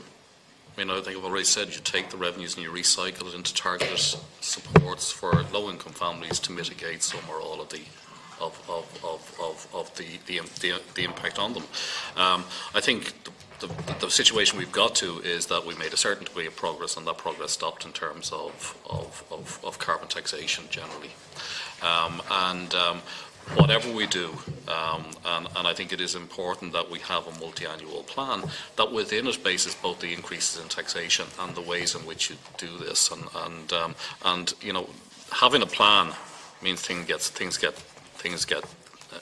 done. You know. The trajectory. Trajectory. Yeah. Thank you. I'm going to move on to Deputy Deering. Person, and I'd like to welcome the two Secretary Generals and your colleagues here today as well. A couple of questions for each group. First of all, I think Mr. Moore mentioned about the incentives that were in place already. I think the words you used, you felt there was enough incentives there at the moment. I think I'm up in the question now, but I think that's the words you used. I personally think there has to be behavioural change in the whole climate discussion and debate. And in order for that to happen, I think we have to have more incentives, in my opinion. Have you looked at any more incentives within the department? For example, tax credits. Like we have tax credits in a number of different areas, straight through the whole system at the moment. Have you looked at the idea of maybe a tax credit for doing X, Y, or Z to maybe as an incentive in that regard? And also, have you looked at the idea? We've had a lot of talk in different areas in the last while about low-cost loans for refurbishment or low-cost loans in different areas. And obviously the cost of doing a refurb on a house to bring it up to whatever standard is required is going to cost a lot of money. And I'd say if you do an analysis on the figures, I think that I hear somebody say in the past it might cost 50 billion over a period of time to bring the entire housing stock in the country up to a standard that would be required to be that would be carbon efficient. You know, to do that is going to cost a lot of money. The state, in my opinion, is never going to be in a position to be able to do it for everybody. So the idea of a low-cost loan, that we've had low-cost loans from a Brexit point of view and from different sectors over the last period of time. Have you looked at that particular initiative as well? I also feel in general that you know, there has to be more carrot and stick in the whole debate. I think that has to be the whole selling point. And again, on the whole selling point of the matter, the communication strategy in both departments, I think, is crucial. You know, if we can't sell the message of what is coming down the line, the consequence of it, the implications, what it's going to cost. I think Mr. Wash referenced earlier on about the costs and the difference and so on and so forth. But it has to be done in a language that everybody understands. You know, if we don't do that, I think we're losing the battle straight away. If we're playing catch-up, which most of the time it seems to be, and it's a firefighting process, I think the communication strategy needs to be developed very straightforward. And I would ask you on both sides what communication strategy you have in place. And Mr. Watt, if I could reference, I think, a quotation from your own opening statement, and I quote, "The evidence suggests that reductions in emissions on the scale required will involve winners and losers and have a distribution consequence for society." I think that's obvious. Have you done within your department an analysis of the winners and losers in that regard and the potential costs involved? Thank you. I might bring in Mr. Warren first. Yeah, I mean, my point on the electric vehicles is that there are a lot of incentives there, and yes, there can always be more. But I think if you take the total, there's 7 or 8, and maybe there needs to be they need to be coalesced into a single, bigger, more transparent, you know, piece. But my point is there are 2 parts to the equation. There's the carrot and the stick. You know, kind of the carrot is the incentives, and the stick is how you treat other vehicles with. I wasn't specifically talking about the electric vehicle, but in general. But in general, I mean, it's to get the balance. But there's also, it has to be remembered, there are incentives and grants on the expenditure side, not just the tax side, and it's to get the best value out of both. In terms of low-cost loans, certainly that's worth looking for, looking at. In terms of tax support, in terms of renovation and including energy, we have had the home renovation incentive for a number of years, which is there, which essentially refunds you the VAT content on the change to do. I mean, it is a model that could be developed further if that's what was wanted, because it is it's a refund of income tax, but it's actually just the additional VAT component on it. So there are a number of things. In terms of communication strategy, we publish every year, you know, a paper on environmental taxation through the Tax Strategy Group. Every summer, it gets a fair amount of attention, and I think it's right that we keep these things to the fore in terms of what we're doing or what we could potentially do. And as I say, each July we publish that. In addition to the type of work that Mr. McCarthy is doing with the SRI around the research and the analysis. Can I just add a quick one on that, on Deputy Deering's one? Is there any impact in having a low interest loan? Because Mary Donnelly was here talking about, for example, the state can't do it all, and private individuals will have to find ways of retrofitting their own homes. And for example, you could have, for example, a credit union offering a low interest loan. Have you an opinion on, I suppose, how that would affect the books, the state's books, as opposed to an income tax credit? Is there any? Well, I mean, preference from your point of view? In terms of a low interest rate for the credit unions or the banks, I mean, that's ultimately a matter for the credit unions and the banks, you know. But I think targeted instruments that allow people reduce the cost to make that, you know, there is a benefit in whether it be a loan, whether it be a tax incentive, whether it be expenditure measure. I think we need to bring as much coherence to all of these approaches as we possibly can. Sorry, Deputy Deering. I just want to Ms. Watt for at the end. Yeah, Mr. Watt, do you want to? Just thanks, Deputy, for the questions. I suppose our departments were generally more in favour of sticks than carrots, but that's maybe just maybe the culture of the organisation's gone back a long time. But if you think about the retrofitting challenge for a moment, I think you do need a combination of policies. Like it costs about, I think, about €1,000 to heat with gas an average home in Ireland. €1,000 a year on average. Obviously, larger homes cost more. So retrofitting, so heat pumps cost 8,000, 9,000 a year, 8,000, 9,000 capital costs. That can reduce. So significant retrofitting depends, 10, 15, 20,000. It could be significant. So I think there's a variety of different elements. You have to have the incentive. So you have to, if it's more expensive, ultimately people will look over time about making savings. But then, so if they have an incentive, then are they willing to endure the hassle? I'll come back to it in a second. And thirdly, then, can they access the finance? And there might be an issue then for low-cost loans. But of course, who's subsidising the loans? Ultimately, you're talking about the state subsidising the loans, which is a cost to the generality of taxpayers. There are distributional issues there as well. Like if you're talking about providing subsidies for better-off households to insulate larger homes, that has a negative redistribution effect since the rest of us are paying for higher income groups. But there's been a lot of work done in the UK about why people don't retrofit. And when it comes to, for example, your attics, a lot of work done in the UK suggests the major challenge was people just couldn't be bothered cleaning out their attics. And they decided to give grants to declutter attics.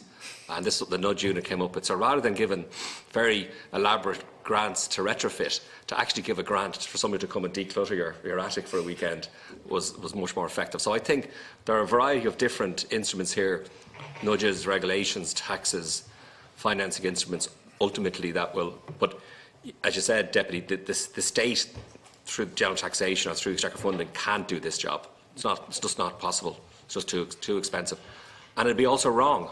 It'd be wrong from distributional aspects if it was to try to do it also. In terms of communication strategy, I think this requires, if I think any society is going to engage in this type of change, enormous change, requires a wider political consensus. And that has other implications which are beyond, are not really my business.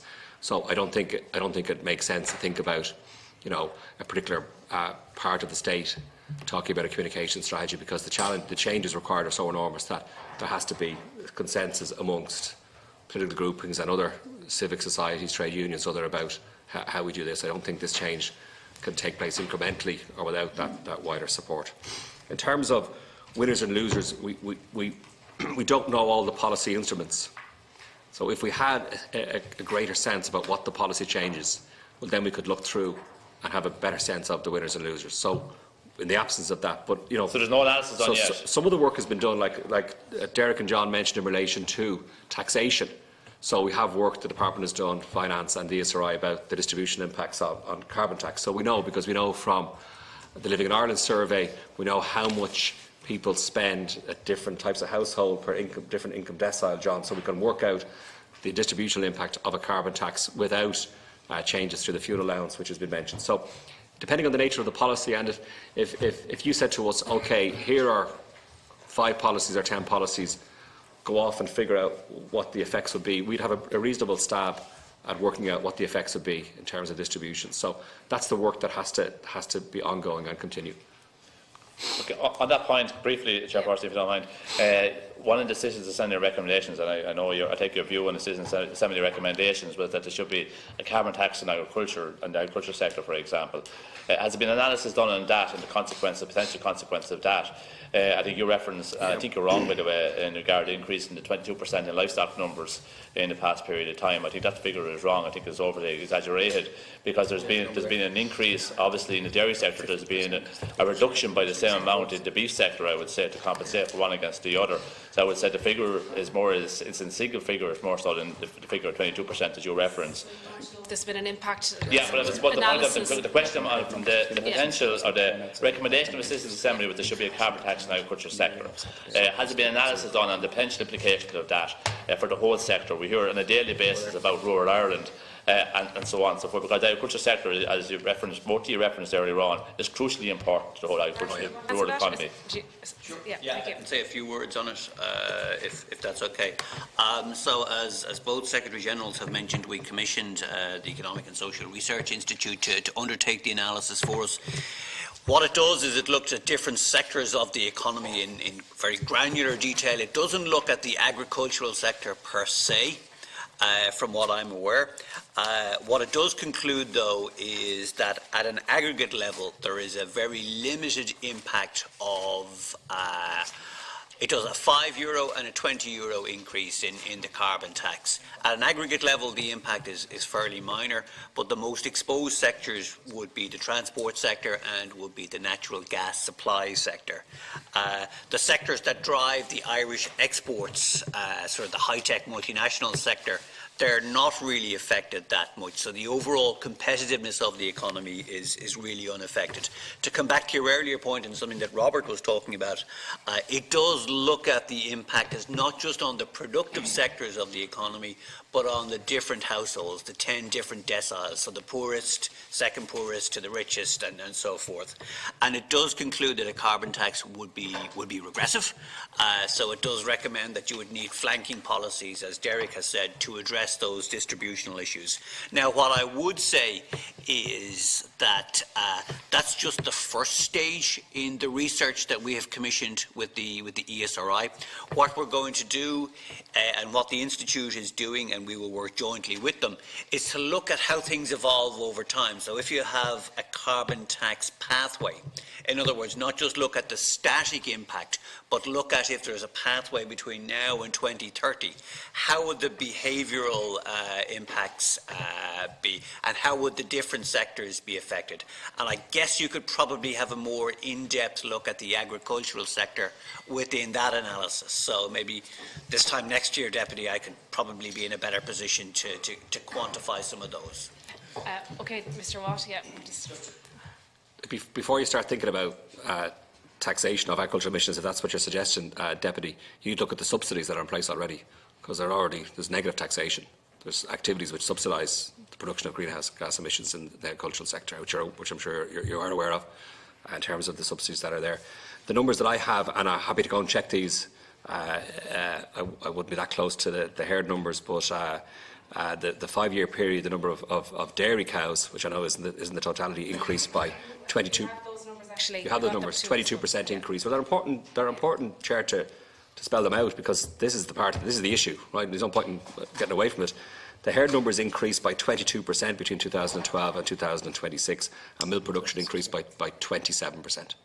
2026. That's between 2012 and 2016, Deputy. Yeah, we get the. Yeah, you know them probably better than I do. Anyway. I'm going to bring in Deputy Marcella Corcoran-Kennedy next. Chair, and thank you, and Mr. Watt and Mr. Moran and your colleagues for coming in this afternoon. I just wanted to address my first question to deeper. You know, it's emerging that there's a whole of government and whole of society approach has to be taken to address this urgently. And I heard you mention the Citizens' Assembly recommendation and your views on whether there should be a separate body. In relation to whether you have a view on what type of leadership, though, needs to be leading. Is it something that you have examined in terms of what other states are doing? Because there's been plenty of discussion here on whether it should be led by the Taoiseach's office, whether it should be led by yourselves or who. So just wondering if you have any other states examined in relation to what they're doing around governance.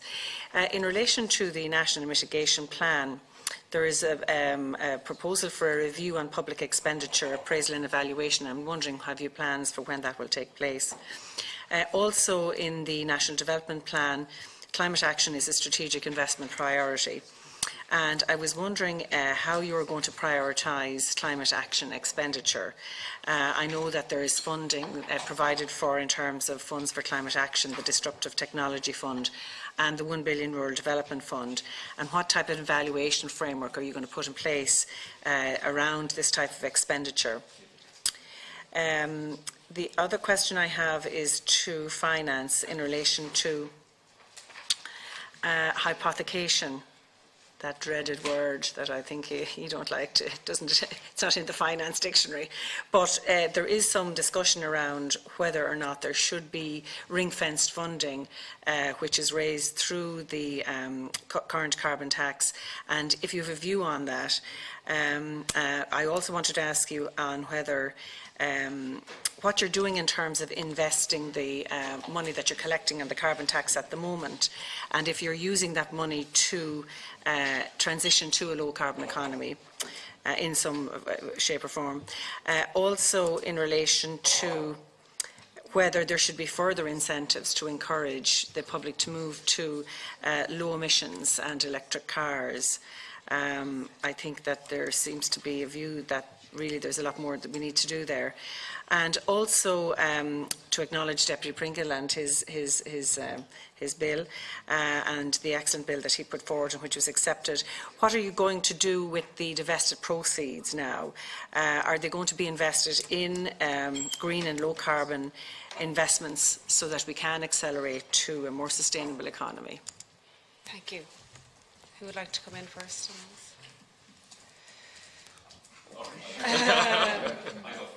Thanks, Deputy.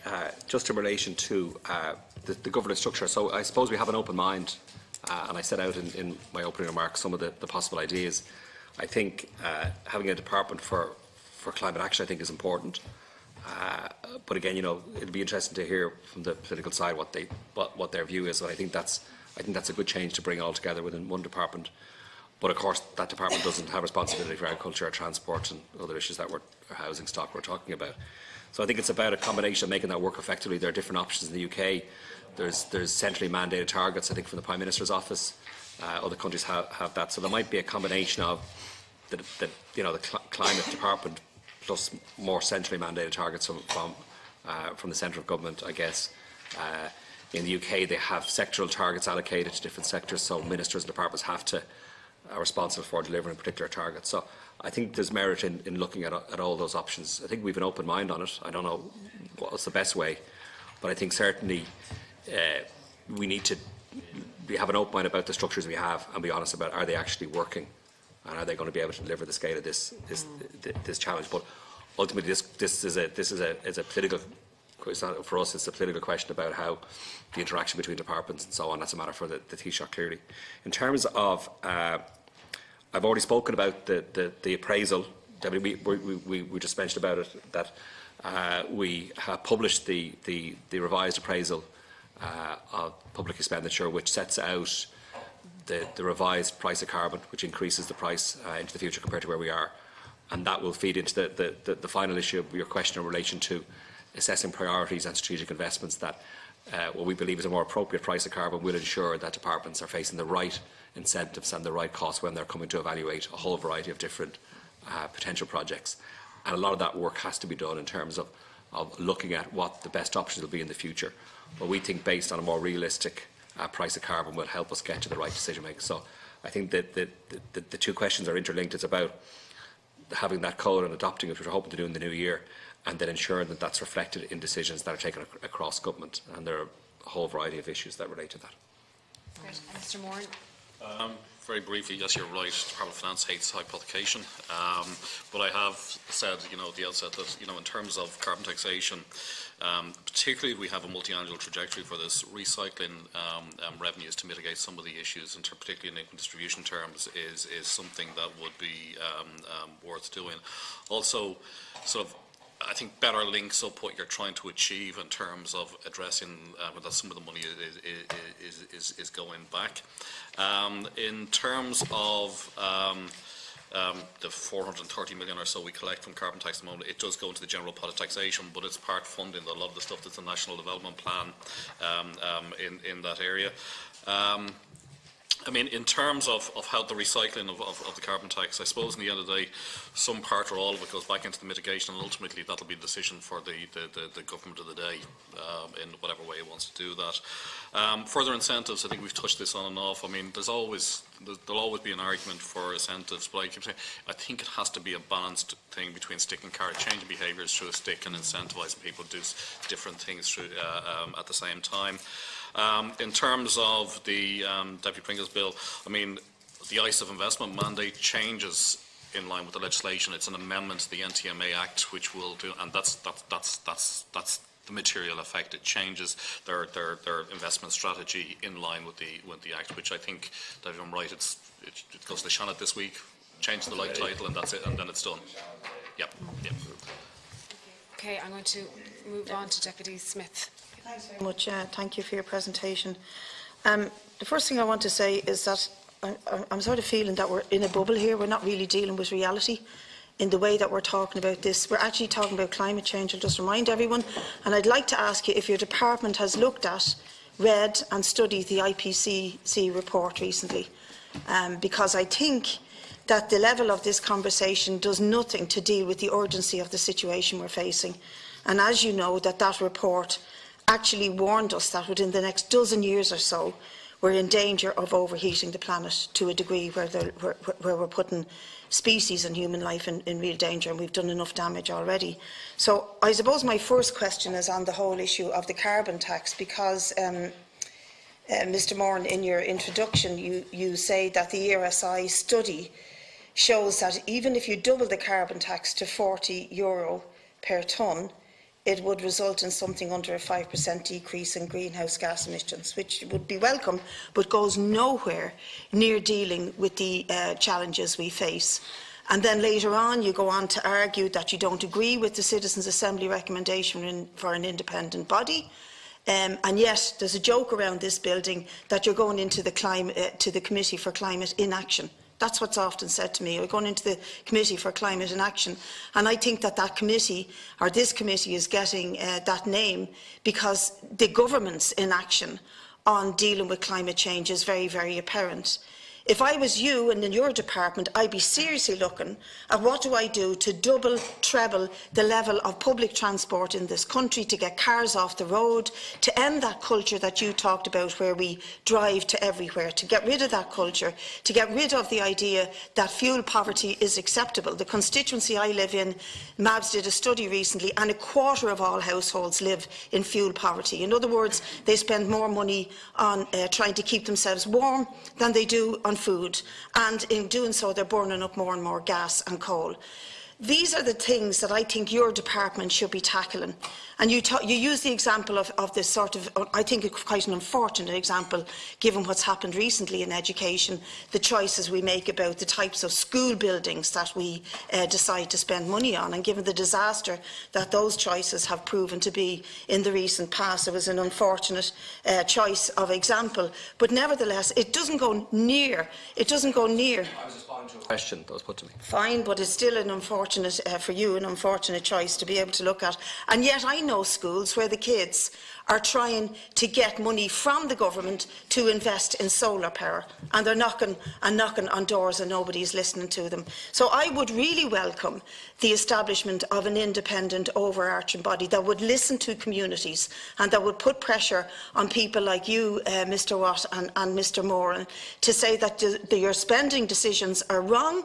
It's not doing enough to address the urgency of the situation, and we have to start looking at tackling climate change in a much different way. Because when you say, and you did, I think it was your own submission again, you quote the Stern Review on Economics and Climate Change, and it says climate change, the greatest market failure the world has ever seen, and yet your briefing document at no stage moves outside the parameters of the free market and market mechanisms. You talk about cost abatement, carbon pricing, market discovery, no idea about how to tackle this except within the parameters of the market that has failed us in the first instance.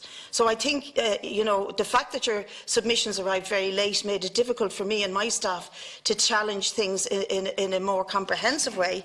I find it's a real impediment to the work of this committee that we keep getting submissions at the very last hour. But nevertheless, they're hollow, they're shallow, and they do nothing to deal with the urgency of the situation. So I'd like you to answer that accusation, and to also answer me the straight question. Have you read the IPCC report, and are you aware of the urgency of the situation we're facing? Deputy, who would like to come in on that? Mr. Moran.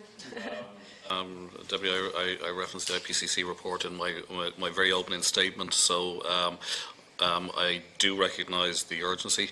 In terms of the carbon tax, I mean, the 4.7% reduction for a 20% increase, or €20 increase, is an illustration of the potential of this as a measure for decarbonisation. The Climate Action Commission is talking about €80 I have spoken already about mapping that type of change over a period of time, bring in certainty, bring in a focus on the fact that this will increase over time.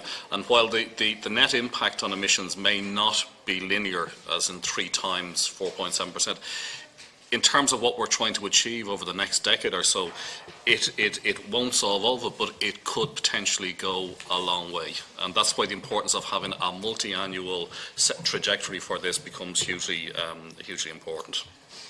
Thank you. Do you have another question there? Yeah, it's just a question on the Citizens' Assembly recommendation on the review body, the independent review body.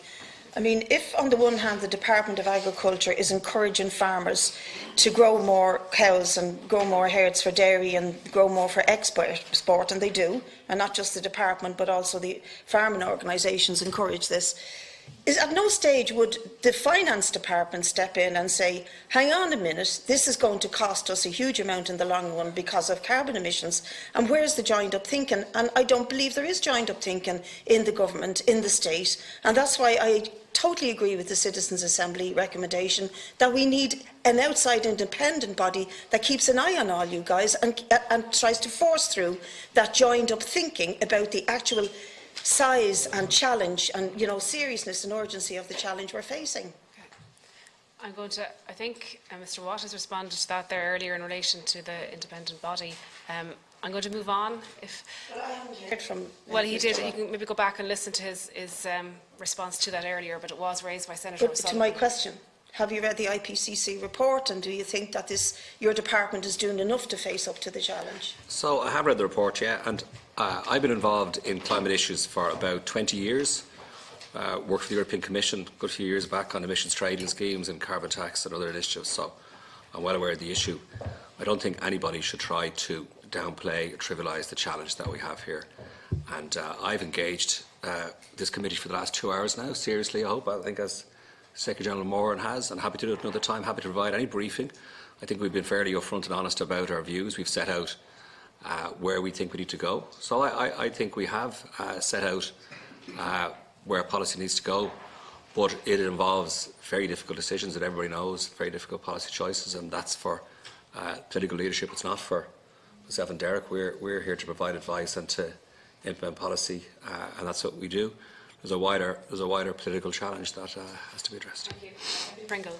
Thanks, Chairman. And actually, your comments are very appropriate, because that actually gets to what I was going to ask you questions about, and the discussion about.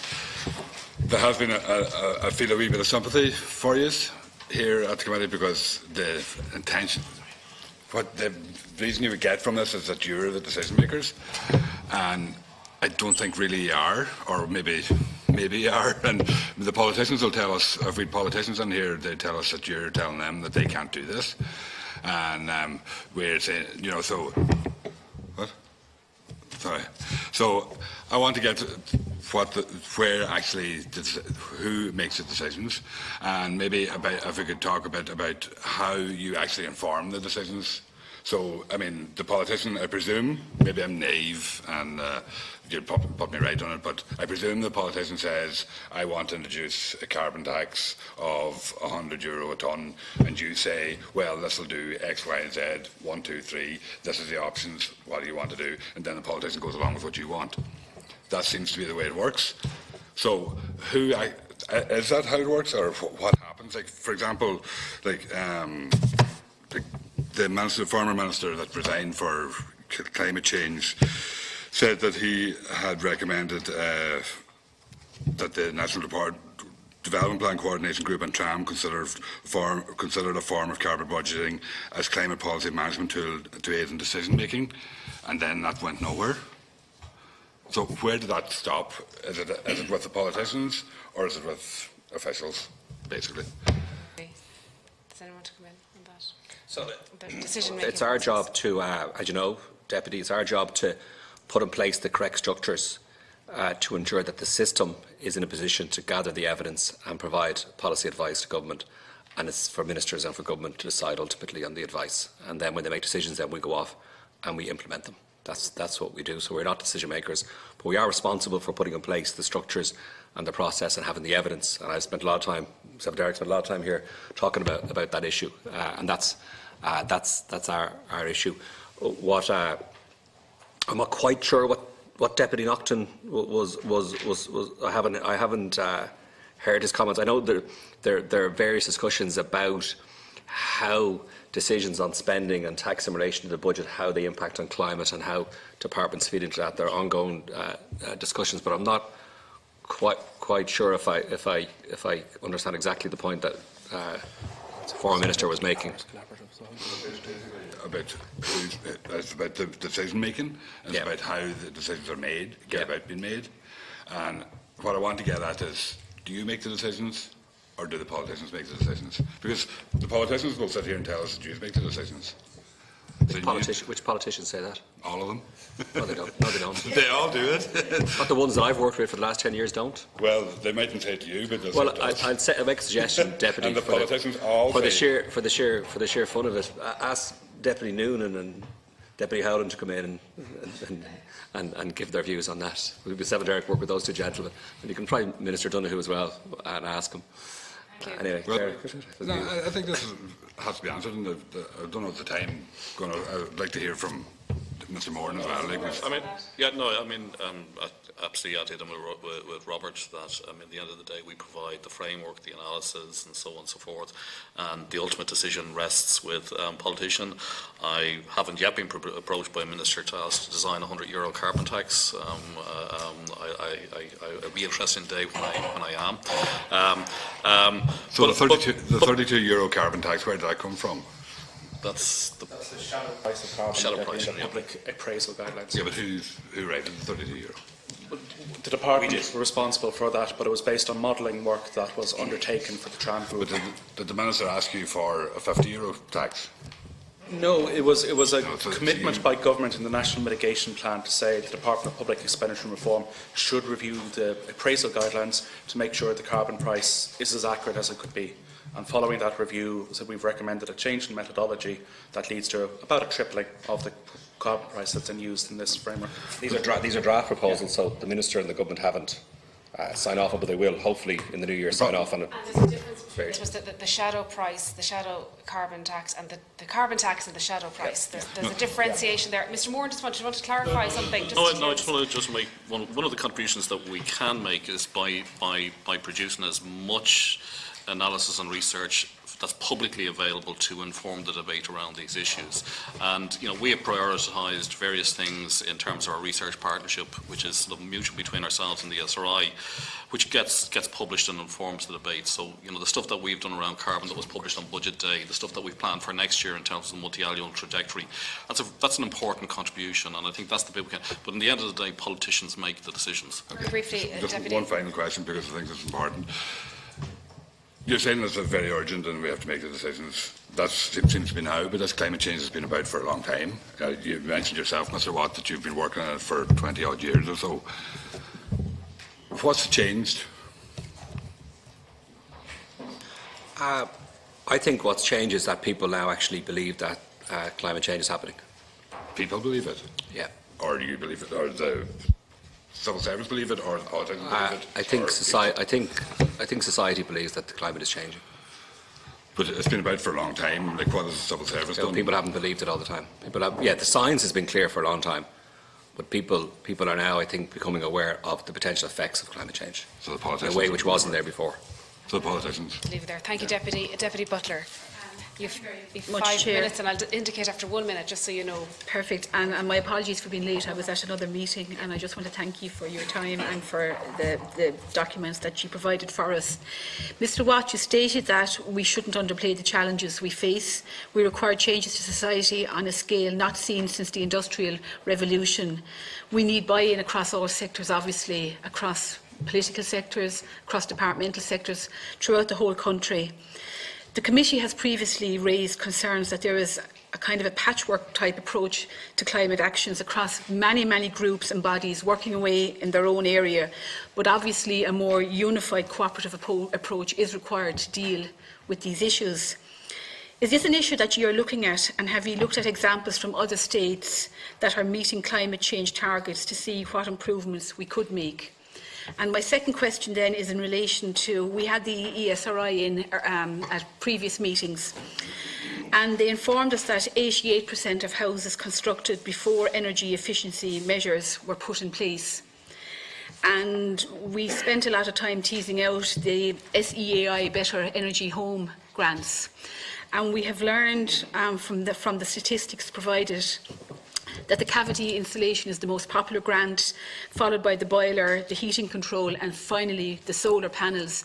And obviously the reason I put to that, dealing with constituents week on week, is the cost associated with, say, the solar panels or the heating controls, whereas most people can make up the difference when it comes to cavity insulation, or even if they have to change their boiler.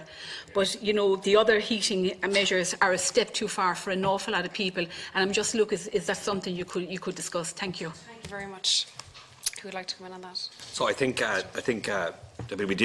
we have discussed some of these issues. So apologies for going over again the ground. Like in terms of the insulation, there is a big question about, you know, do people face the right incentives to insulate? The hassle factor, you know, I'm sure from your constituents, they just, you know, there's a lot of hassle involved in doing it, and what are the barriers there? And then there's the financial issue. So maybe a household thinks a very strong incentive to retrofit in terms of the reduction in their energy bills, but they don't have access to the financing, and maybe that's a role for SEI. And we spoke earlier about potential low cost loans. So I think there's both incentives, there's the hassle factor, and then there's the funding. There are different issues which might prevent people from insulating. But as we discussed, and as you're aware, enormous challenge and it's going to take a generation to retrofit homes. It is interesting the different types of options that people go with. And I know SEI are doing a lot of work in trying to figure out what's working, what's not. Why is the take-up, the variability of the take-up, and the take-up by different income groups, and what's causing that? So there's a lot of work, and that will feed into policy in the future. In relation to climate change, I think we did set out that there are governance challenges, the principal agent problem that we face, other countries face here, that the Minister is responsible for delivering the targets, but of course the levers are with a whole variety of other departments and agencies, and trying to have that coordinated approach is the job of the Department of Climate. But you know, there is an issue about through which mechanisms. There's a Cabinet Committee on Climate Change, a senior officials group, but are they operating the best, and can they do a different? So we have an open mind on that. I think I did mention in my remarks about some countries, they have mandated targets. So Sector X is mandated to deliver on that target, and that's driven from the centre. There are other different, but you know, I think this is something that we will have to look at, and that, you know, we have an open mind on the approach. But certainly, I think there are ways that we can improve the coordination challenge that exists. Thank you. Thank you very much. I might move on to Deputy Sherlock. Very much, and I apologise. Wednesdays we're flitting in and out of committee rooms, so I apologise if I'm going to repeat that which has been, you know, said or asked before. This is all about behavioural change, and the Citizens' Assembly, in one of their recommendations, sought the establishment of an independent body, an oversight body, if you will. And in some of the language that Mr. Watt uses here today, there is the language of, you know, considering what structures, you know, might be necessary. Is there an articulation of that vision across government about what type of structure could be created, or would it continue to be housed in a particular department, looking across other departmental silos, if you will? Do we need an overarching structure that would actually, you know, benchmark the actions of individual departments? Because I take some solace from the two interventions that we've had here today. I take some solace from the fact that there is a clear outlining of a vision, if you will, in respect of what needs to be done and the urgency of the problem. I'll be very frank and say that I think it's the first articulation that I've heard from a government department or two government departments in respect of the urgency of this. But I'm trying to deconstruct some of the language, and some of the language sometimes, and I don't mean this in a pejorative sense, can be a little bit coded. We use language like more stringent central mandates, you know, we least cost abatement options, and there is a language around this that needs to be deconstructed and simplified if we are to do a fit for purpose report that reflects the Citizen Assembly report. So I just want to see, my very simple question is, Citizens' Assembly, they make a recommendation in relation to the establishment of a central independent body. Are we moving towards a similar type of structure across government that would, kick the tyres on what individual departments are doing? Are you saying that it wouldn't be independent? We've already had this question asked. Oh, forgive me, yes. Yeah, but no, in relation to an independent body and how that would work, are you talking about cross-governmental? Are you talking about the Oireachtas doing it? Is that your question here, as opposed to? Well, forgive me if I'm not clear. Yeah. I'm really trying to maybe tease out what it is that Robert is saying in relation to the structures that are necessary, and are they interdepartmental, or do they supersede? Is it an outside independent? So I don't believe an external body is the way to go. I think that's a bit of a cop-out, right? That's very clear enough language, Deputy. Thank you. I think that's a cop-out. Appreciate that. That's a mistake. Okay, that's not going to get it done. There's only so much that we can say. It's not our job to decide the responsibilities of government departments. That's the job of the Taoiseach. So there's only so much that we can say. It's not for me to say. Ultimately, in any system, does Minister X pay much attention to Minister Y? So you know this, Deputy, from your time with us, different guys. I'm loving this frankness from the Secretary-General. Would that all Secretaries-General could be so frank? So which minister does all ministers, which two people in government do all ministers take notice of? Right? The minister who controls the money and the person who does the firing and hiring. Okay? Is that how it works? Is that too oblique for you? That's incredible. Well, that's fine. That's clear. How many minutes have I left in my slot? Okay, let me talk. It's good. It's I'm not going to get into this. This is not for. We're off the clock. This is. Always very, very wary. I get a text from some advisor saying, "I was watching that clip of you." But I think it's clear enough, Deputy. Like, as much as myself and Derek are constrained here, we're in terms of what we can say. But I think it's clear enough that that's how government works. Okay. And it's. But so, what about the mechanisms then? We'll say your thoughts then on the mechanisms for introducing carbon budgets, for instance, like. I think if a carbon budget can lead to better decision making, but I don't really think that's the most important thing I'd be focusing on. I'd be focusing on what are the measures, the structures. What are the measures? How do we have structures which ensure those right measures are brought forward, and how do we ensure they're implemented? I'm not really sure a carbon budget. I'm always sceptical of when we say the budget is it's a housing budget or it's a health budget or it's a what does it mean in reality? Now, does it make sense for us to try each year collate the measures that are trying to help us? Yes, okay, fine, and we're doing a bit of that work. So you could say within the budget there's spending elements, Deputy, that are related to carbon or climate, and there's tax measures, so you can do it in that sense. But I wouldn't be spending too much time worrying about that. I think it's the policies, the structures, the mandate, the implementation. How does it actually get done? They're the things that I would focus on. See, if we're talking about reaching targets, and already we're surpassing the 5% reduction in emissions each year between now and 2020 or 2050, and so there's already clearly defined targets, and it's a case of, again, to try and help us make the best report that we can possibly make. It's where does government map onto that, and that's why I asked the question. Let's say you have to reduce emissions next year by 1 million. So let's say you agree that, essentially. Then the next question is, which of the sectors actually has to, how do you burden share that? How do you share that out amongst the different sectors? Yeah. So you can do that pro rata, or you can do it relative to the cost of abatement. The cost of abatement is the more efficient way, but let's say that's too difficult. Let's say you then say, OK, agriculture is responsible for 40% of emissions, whatever. They should reduce by 400,000. So that's the way you could do it. Now, of course, then you have to. That's just setting the top-down target. And the next question is, how are we going to get there? What options, measures do you have to get there? And then how do you enforce them? So that's the different levels I would try to think about the challenge. Okay, thank you. Heydon, are you ready? I know you're just in the door there. You're at another committee. I know that.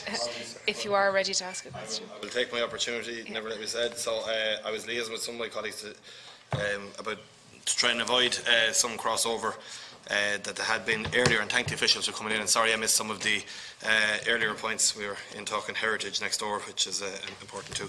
But can I ask in the Department of finance officials. Are there any plans for the long-term macro analysis of the tax system, looking at stabilisation of the system in the context of using tax to enable the low-carbon transition? For example, around the timing of moving away from the current position of taxing fossil fuels heavily and not taxing electrical vehicles towards gradually taxing EVs as tax revenues from fossil fuels go down. Obviously, you know, the revenue we get at the minute from fuel is very significant, and how would that impact? And also, has the department considered introducing a carbon price floor for electricity as is used in the UK? You want to do those two for finance? Yeah. Come in on this. Mr. Moran. On the carbon, we've already spoken about it in terms of the development of pathway over the next 8 to 10 years, and the importance of that. I've referred to the type of research that we've done, which suggests there is a potential important return from carbon tax increases in terms of reduction of emissions, and this is something that it needs to be done. We need to have that trajectory going forward, and as I say, follow-up research, the stuff that we've published is looking at what that pathway might look like and look what the implications and the mitigations that might have to go with that. So we have that. In terms of electricity, Robert, I think under the new ETS, Deputy, there will be a floor under the price of the new ETS scheme that comes in from 2020. But obviously it wasn't a floor under the existing scheme, or maybe it's the UK scheme I'm confusing it with. The UK have an ETS. The UK has a floor, yeah, but I don't think there is in relation to But that's an important issue, because what happened during the current phase was that there was such a supply of allowance that the price collapsed.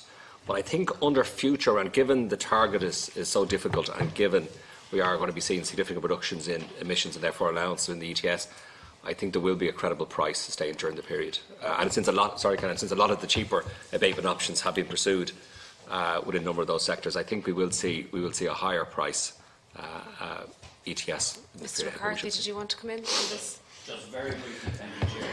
Just within the ETS sectors, I mean, one of the flaws of the scheme has been that because of the collapse in the European economy post the crisis in 2008, 2009, you saw an excess supply of credits, and hence the price of carbon fell. I think there's something like €5 per tonne or something like that within the ETS, and hence you did have an argument that was made by some economists that maybe a floor should be introduced.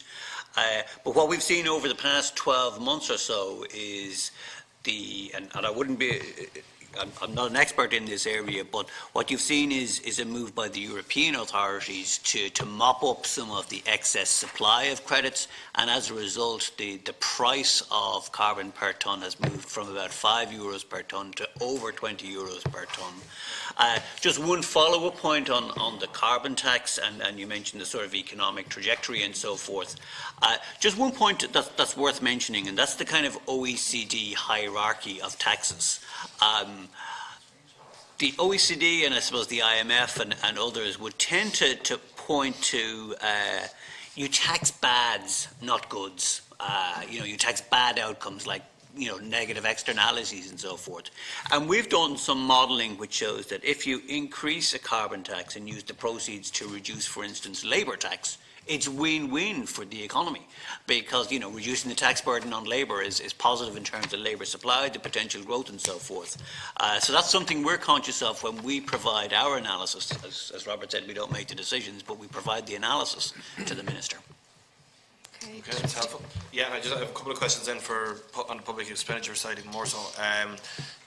How can we ensure government departments climate-proof major actions and investment projects, and in particular, I'm mindful Project Ireland 2040. I think Mr. Watt, you're co-chair of the delivery board.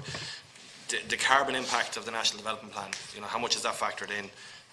And obviously, being in control of the purse strings means you have a lot of influence in determining if departments aren't considering it enough, that we encourage them to do so. And are there plans for cross-departmental spending programmes on climate action? And personally, I think that would make a lot of sense, and just wonder if there are plans for that. Thanks, Deputy. So in relation to The appraisal, so we're in the process now of revising the guidelines, which sets out what the price of carbon, the imputed price of carbon that should be used, the shadow price, when it comes to investment decisions. So we set out in our draft consultation, which is out there now for discussion, what the price should be in the future. So that will incentivise projects that have significant abatement potential and discourage investments that lead to higher emissions. And that's the main way through which we're going to be influencing decisions over time, so that departments, when they're making decisions about investment, will reflect a higher price for carbon. In terms of cross-departmental, there's a variety of spending initiatives that are assigned to different departments. Some of them work together in a collaborative sense, but departments have responsibility for their programmes, and within that there are elements of them that are related to climate. And we do publish, I think we mentioned this in the context of the carbon budget, we do pull together the different strands of spending that's related to carbon, and we set out the measures. And I think, it's around public transport, it's around energy efficiency, retrofitting, this all sort of the standard type of options and measures in relation to the ETS scheme in regard to renewables, supports for renewables and so on. So there's a variety of initiatives. So there is cross-departmental spending. And then just finally, kind of follow on from the first part of it, might have been touched on earlier, but have you analysed carbon impact of the National Development Plan? Or? So we haven't gone through the plan in its entirety, and there's a variety of different work streams which are establishing what the benefits would be of different streams. That's been worked on. So hopefully during next year there'll be more detail on that available from the department. It's an ongoing process. Yeah. I'm going to bring in Deputy Mulhern. Yeah. Did you want to come in? Yeah, sorry, Deputy Ryan. Is it okay? Deputy, yeah. No, just because it follows on. Can I say the general approach I think we need to take is that this country really turns and changes when we're all working in a certain direction. We need to triple the level of ambition for climate action in the same way we've just tripled the price for carbon in our public procurement assessment in the political system. And I think we need to triple our level of investment in this issue in our public administrative system. And if we do that together, collectively, we can turn things around in this country. We're showing we're good at it. I suppose the first question I have, if I can, Chairman, is Mr. Watt, Robert, what is your role, what's the role of your department in the assessment or the drafting of the new Energy and Climate Action Plan that we have to do under EU governance? So that's led by the Department of Climate. So we will be involved with them in helping them assessing the options based on the Public Spending Code, the options that we believe will deliver abatement at the lowest cost. So we will be engaged in conversations and discussions. And I think one of the challenges we have, Deputy, is to actually beef up the capacity. I think you're aware of the IGES work that we've been doing, the papers that we've been publishing, which tries to improve our analytical capacity. And that's what it comes down to. There are lots of options out there.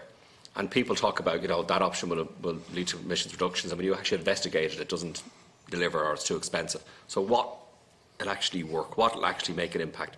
So our role, Deputy, will be involved with working with the department in assessing options that come from them and from the other options, and engaging, hopefully, in a constructive discussion about those options that should be put to government then for decision. You said earlier on correctly that we know already now that there's at least a 100 million tonne gap in what we need to do in the next decade, the next 12 years, and the potential cost of not closing that gap is at least 3.2 billion, could be up to 6, 7, 8, 9, 10 billion, depending on the price of carbon.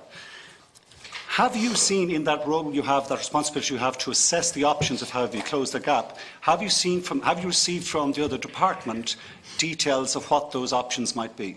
No. So So first of all, I didn't say that it would be 3 billion or 6 billion. Whichever. Just clarifying that. My nice headline. I didn't say that, but I said it will be. There's 100 billion, and we don't know what the price. 3+. We don't know what the price is. But no, I think you've got this from your discussions already with Secretaries General, that we don't have the options worked through.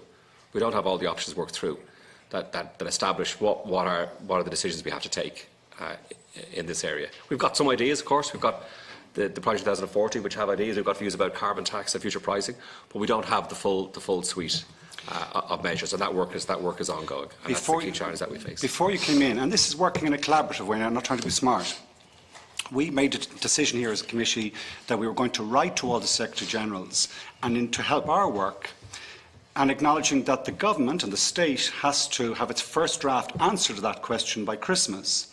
So to assist us in work, we were going to write to all the Secretary-Generals to say, could you by the 30th of November provide us what options are on the table in your mind and how much carbon abatement they would be and what sort of timelines would they be? Because that would assist us. Minister Bruton's coming in, I think, on the 5th of December. Could you, because you have that coordinating central role, make sure that the other departments, and indeed your own, provide this committee with that sort of detailed options paper for the 30th of November? Yeah, I don't know whether they'll have it ready by then, but I know the work is ongoing. Given we have to do this for Europe for Christmas, and we've known for 3 years, the European government's package was agreed by government in October 2014, and I've seen the departments, both departments, I've seen you work up close, providing analysis in a really heroic way, and short timelines. I'm saying we need that sort of level of ambition and heroic endeavour here, so that by the 30th of November, so that in advance of Christmas, it's not that far away Christmas, we can look at some of the options. If we could commit to that. Can I say just one other question? The National Development Plan, we know already from the modelling that's been done, doesn't close the gap. In fact, everything it does, in my mind, or a lot of what it does, takes us in the wrong direction, or it doesn't take us far enough. If I just a couple of examples. We've heard here about the importance of retrofitting, and it's a brilliant investment. It's the lowest cost abatement curve. I can tell you in advance there's an endless amount of reports I could wheel out to show retrofitting of energy efficiency buildings is the lowest cost of carbon. We have a $4 billion figure in the budget for that. Andrew McDowell, the head of the EIB, was in Dublin last week saying it's a $50 billion budget that we need. John Fitzgerald was here saying for the social housing alone we need a $5 billion budget. The OPW were saying here we're nowhere near meeting our energy efficiency targets in public buildings, and the sort of numbers that were mentioned here in your presentation today are a minute percentage of what we should be doing. So that $4 billion figure ain't going to be enough. We're going to have to change the National Development Plan. Similarly, in transport, I have to say to you, I'm speaking maybe as a Dublin person here, what's going on in transport is an absolute crime. It's a continuation, Mr. Watt, of what you said about our sprawl, because in Dublin, we're widening the N11, widening the N7, widening the N6, widening the N4, widening the N3, widening the N2. What you said absolutely correctly, that our big problem is the sprawl model. The National Planning Framework said the right thing, we're going to move away from it. The National Development Plan forgot that, threw it out. The only thing we're building this year are roads. We've no public transport project being built. We've not a single cycling project being built. Same again next year. It has to change. Similarly, there's nothing about forestry in the National Development Plan. Similarly, there's nothing about new circular economy in the National Development Plan. Do you agree that if we're going to be serious about this climate task we have, that the National Development Plan is going to have to change? So I don't agree with the characterisation of the plan in relation to public transport. I think there are significant investments there planned in relation to Bus Connect, cycleways, the metro. And as you know, Deputy, within Dublin, it's about the future planning of the Dublin that we have a model of development of unplanned urban sprawl which is not sustainable. It's not sustainable from a congestion perspective or climate perspective, and that needs to change. And I think a very significant development over the last number of months is the Land Development Agency, where the government sets out its plans to enable much more compact development. And I think a key part of Project 2040 is that there is an alignment between a spatial view, a land view of the country, and the capital plan. And I do believe they do believe they're aligned. Of course, we can do more, and we shall see as the plan has been implemented how we can support the objectives of having a much more compact city. In relation to retrofitting, the plan sets out a significant investment programme, which is a start, which is on its way, and we shall see. Nobody would underestimate or downplay the enormous challenge we have in terms of retrofitting. I think 88% of our houses were built before we had the rating system in place. We have got significant challenges, and the costs are there. We've discussed them already today about the cost of different installations and different options. How we fund this will be a mix of tax incentives, tax increases to incentivise people to take the retrofitting, direct exchequer grants, loan guarantees, low-cost funding, a variety of different options. And there's no doubt that as we start this retrofitting programme and as we see how we're going, that we have to look at other instruments, other mechanisms to accelerate the progress. But I don't think, like for a plan my view is that the Project 2040 is the right plan in terms of the ambition, the types of initiatives. There's a strong focus on compact cities, and it's a question of us actually delivering on that. And I think that's a big change, Deputy, from where we were before. Two other questions. If I was in government tomorrow, I'd be switching all that road spending, widening the roads to Dublin, which is going to make it a more difficult task for bus connects, and putting spending on that public transport. And if I was, I'd also be commissioning Bord na Móna to lead out and go out and get them to buy 10,000 heat pumps so we get a better price, and a whole apprenticeship for young people in the Midlands to start retrofitting a house. But can I ask two other questions if I can, Chair? Firstly, I agree with you with the governance issue. I think it has to belong to the centre of the state. You can't tell the government or you can't tell what to do. Although the wording in the Citizens' Assembly was saying, not just a new, it said, or else improve or resource the existing independent bodies. So I would resource the Climate Advisory Committee more. I would have a Just Transition Commission. I would have a Green Investment Bank. There's loads of ways you can do it. But I believe you're right. The centre has to be where this responsibility lies. And we made this submission in our submission to the consultation paper on Monday. Should we not change the delivery board to being a climate action delivery board? Should we not get Mark Griffin in as co-chair with you and recognise that we put climate at the centre of our whole decision-making process? And it's that body has a responsibility, because that's where the power lies, working with other departments. Would you make that change in the governance structure? And your second question as well, Deputy. Second question is, I would ask Mr Moran, if you could by the 30th of November, in the same way I've asked Mr Watt, to come back to this committee with an analysis of how we would introduce a cap and dividend scheme on the additional carbon tax that we would rise, assuming that we would put another €20 carbon tax in the existing way we have of charging it, but that we would return the revenue to the citizens in just the way that Senator O'Sullivan has set out. Could you, and if you have to get the ESRI to do it with you, fine, but could you do a paper to assist us in our writing our paper on the implications, costs, opportunities, obstacles in that process? Thank you. I might bring in Mr Watt first. Yep, I don't disagree with you on the heat pumps or the widening the roads either. In relation to the question, yeah, like it might be a structural change is to have the SecGen group chaired by Mark who takes that responsibility. Yeah, that might be something which is comparable to the governance structure we have in for the delivery board. Yeah, replace the delivery board. Replace the delivery board. Like the Minister says he wants a job action plan type thing. Well, that should be the job action plan centre of it. Mr Moran. Let me see what we can do. I think you referred to our heroic efforts in the past. See if we can.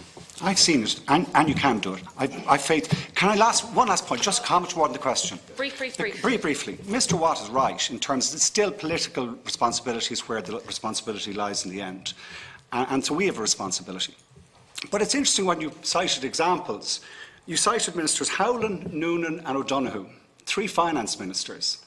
Everyone knows who's been in government that the reality is that's where the power is.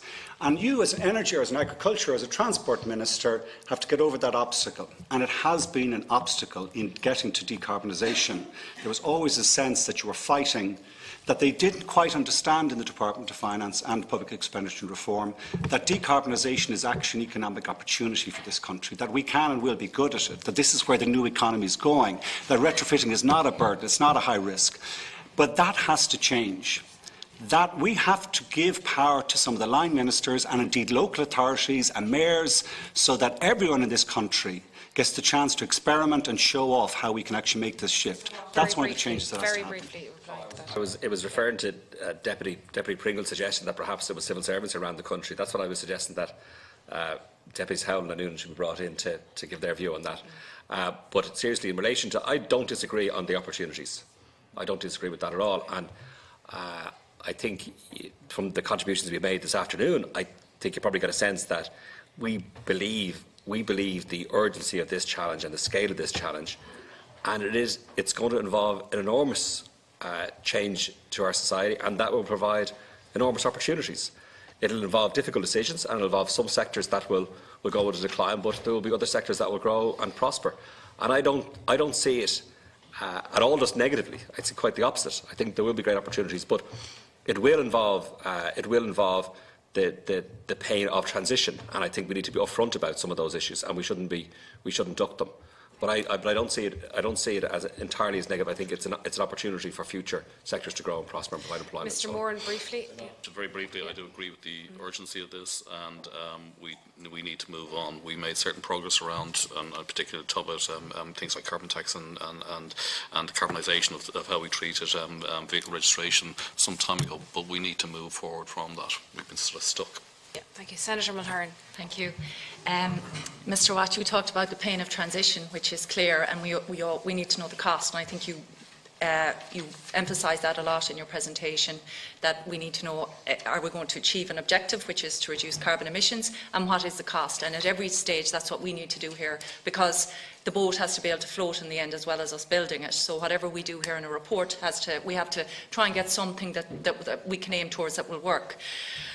I'm just wondering, aside from the pain side and hitting targets and reducing carbon emissions, and that, have we an overall view going forward of what our economy and our lifestyles are going to look like in terms of, for example, in forecasting, and Mr. Moran as well, in economic forecasting, growth areas, and in general, like lifestyles, for instance, are we going to ultimately, as a consumer, end up having cheaper electricity? Things like this. Are we going to embark on a crusade of innovation and research, and have the intellectual property to the new technology solutions to displace fossil fuels? That we are leaders. And aside from the generality of what I've just said, like, how specifically is this being looked at from the point of view, I suppose, Department of Finance, in terms of looking at as an area where we can actually glean some benefits in the longer term economically? And it's not just about, these are things that you can encourage business and people who are the innovators, and that they know that we're going to prioritise our spending on people who have these sort of ideas, and that we'll have a whole new economy, not just... Senator, yeah. Yes, sorry, thank you. Who wants to come in? Mr. Moran? Just briefly, I think there is this cycle. Economic growth on itself, without being moderated, it leads to increased emissions, and we've seen that over the last period of time. And it's to try to get to this sort of conceptual idea of putting growth on a much more environmentally sustainable path. And I know that's very strongly the sort of message that comes out of the likes of the OECD, that this is where countries should be going. I don't know, John, if you want to... Yeah, just very briefly to add to that, the focus at a European level, at an OECD level, the likes of the IMF and so forth, it has moved away from just looking at GDP as a measure of our sort of living standards and so forth. It tends to complement, the indicators tend to complement GDP with fiscal sustainability measures, environmental sustainability measures, inclusiveness and so forth. And there's a whole work stream at a European level in Eurostat looking at some of these issues, and every 2 years we get together with the OECD and do a report on the economy and look at it on sustainability more widely defined than just simply GDP. So it is an area that a lot of work is being done on, both in the department and internationally. Okay, Mr. Watt. I think I don't know what the future is going to be.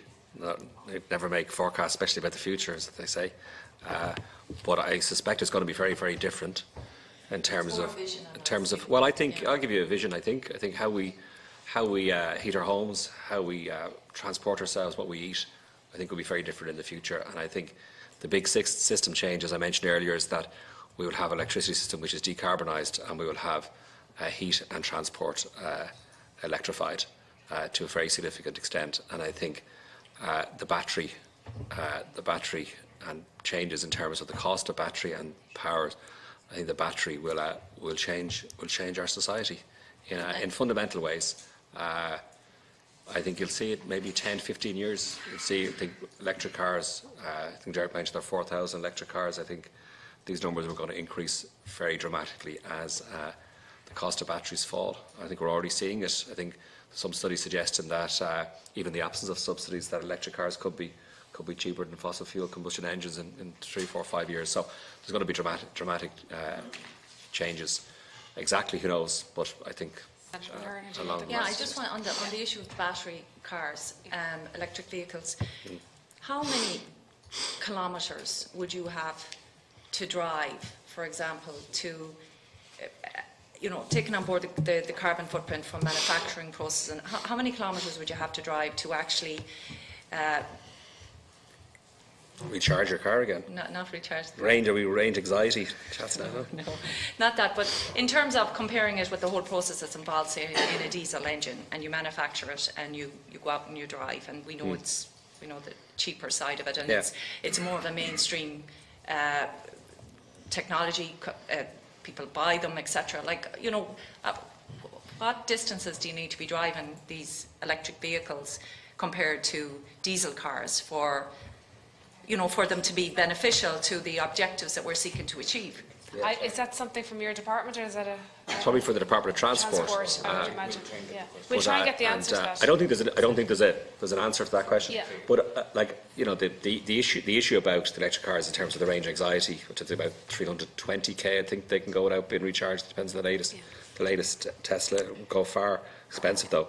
But the issue is about the price of batteries, which is coming down. Yeah. It's coming down even in the absence of the subsidy the Department of Finance provides. That there are very significant falls in the cost of batteries and very significant improvements in the power batteries, and that would be the big thing that drives the change.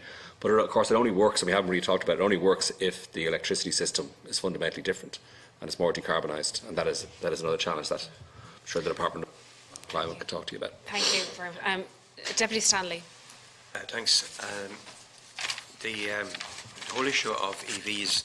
I started to put around that subject, just in terms of the charging infrastructure. At the moment, the regulator has said that it must be moved from DSB. ESB has been providing it free of charge, and obviously that won't go on forever.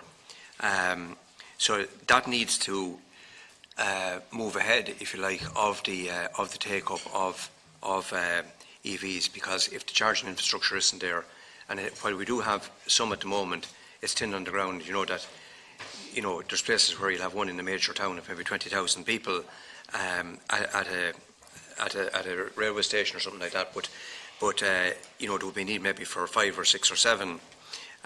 And just what's the view of the Department of Finance on that? We tried to get the views of your minister on it. The other question, I'll take the 4 questions, will I? Yes. In relation to renewable energy. Obviously, we have huge potential here in terms of wind and wave, and even solar and other forms, biomass, biogas, and indeed hydro. But the Climate Action Fund of 500 million over 10 years, 50 million, that doesn't reflect it, that we're making this a huge priority. And I note that in the the National Development Plan, that there's 116 billion programme underpinning that, and there's 7.6 exchequer and 14.2 billion non-exchequer, and you might just tell me where the 14.2 non-exchequer is coming from.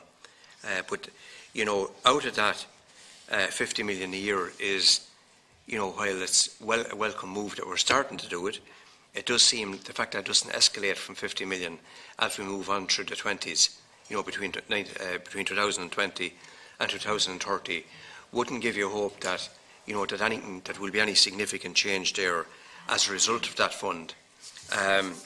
And in what's I suppose pertinent here is that if you take the case of just Bord na Móna and their transition from brown to green, and we've had that discussion here yesterday with Bord na Móna again. And obviously, in the neck of the woods I live in, and the constituency representatives of huge concern to us. Just in relation to that, moving from green to brown, obviously there's a huge area there for investment. Does your department see that that Bord na Móna would need a piece of that, a significant piece of that, maybe to help them with that transition? And the other question, just in relation to funding for that transition, the 105 million roughly that's on the PSO subsidy for peat at the moment. Is it possible within the rules of the department and the European Union for that or part of that to be used to make the to help towards that transition as well. Okay. So, the Climate Action Fund of 50 million per year doesn't seem to escalate as it, as we move on over the next decade or decade and a half. The, part of the PSO levy, could that be brought into play? The other one I wanted to ask you about was, I just say, around this disruptive technology fund of 500 million. What's that? Where is it coming from? What can it be used for? If it's disruptive technology, do I take it that it means moving from one technology to another? Could the likes of Board na Mona and ESB use that type of funding that you might deal with that? Start with them, but I suppose overall what I'm trying to get to is that, we have a lot of bits and pieces happening around the place. And somebody on to me today about, about solar power even, leaders seem to be handling some funding for it. SCAI seem to have, other pieces of grants.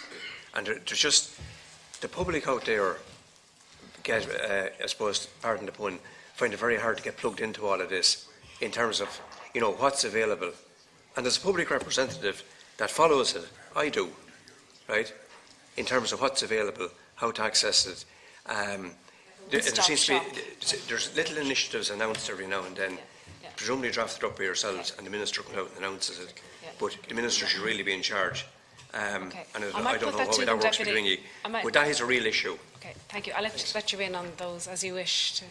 There's a number of questions there. I don't need to repeat them. I think they're well outlined. I think, thanks Deputy for the questions, and I think they're valid. I think most of the issues in relation to SEIA in terms of schemes, it's for the department and for the authority. It's not for us. Our remit doesn't extend in terms of publicising the benefits of schemes, or that's for the different agencies. But just to general comments you mentioned about the funds. So the funds are what the Minister of the Government decided was that it would be very useful, rather than money being allocated to departments, to actually allocate to a fund and encourage then different players in the system, outside the system, to come forward with ideas. And there's fund in relation to the sub-technology, which could be anything. It could be climate related, but it could be outside the climate field. And then there's a direct fund then in relation to climate initiatives. And we have received lots of submissions, and those ideas are now being looked through, and they're being evaluated, and they're being assessed, and the government will make some announcements over the period ahead in relation to those. So we'll see how we get on with these funds. Like, it's something which we're interested in, because it creates that competitive tension, and it encourages innovation across the system. What they'll actually fund at this stage, we don't know, but we'll make an announcement shortly. In relation to the question of renewables, I could be mistaken, and Ken might know, but renewables now make up, depending on which time of the day or which time of the year, make up about 40%, can make up about 40% of peak demand for electricity. So that's a pretty significant. When Minister Ryan was there, it was only 15-20%, I think. When Eamon was there, that's not too long ago. I think it is 65. That was the fault of Greens. Yeah. Well, on certain days, like if it gets very windy and it's cold, there's a lot of time it's very windy, and there isn't demand there for it. But when there are times when the renewables can contribute a lot to the grid. And most of that's onshore wind. There's an issue about other renewables, other sources of renewables, the extent to which they will compete. Onshore is the cheapest. Offshore, I think, is much more expensive. The last numbers I saw. What significant impact solar will have in Ireland? Never really been convinced that solar is going to make a big impact. But again, I'm not the expert here. There are others who are experts. This last night as well. Yeah. Others might have known more about it. Than, I think solar works in hotter climates where the solar panels then generate electricity for the air conditioning systems. I guess when it's nice and sunny here, it's not too cold, or there isn't that demand for electricity. So it depends. But I think the renewables is a positive story. And if you think about how renewables penetration in the electricity system has evolved over the last 5-10 years, it's a very significant change. And it does show, I think, as Deputy Ryan mentioned earlier, that when the system can get galvanised, we can actually deliver, and very significantly. There are big issues in relation to peat extraction, Deputy, which you know more about than I would, I suspect, and then in relation to a money point, what happens there. In relation to PSO, the PSO is what is levied on consumers to pay for the higher costs of electricity related to peat extraction, because it's inefficient compared to other forms. That's levied on people, so I think that would require the European Commission, I think, to consider how that would operate in the future in the absence of peat extraction.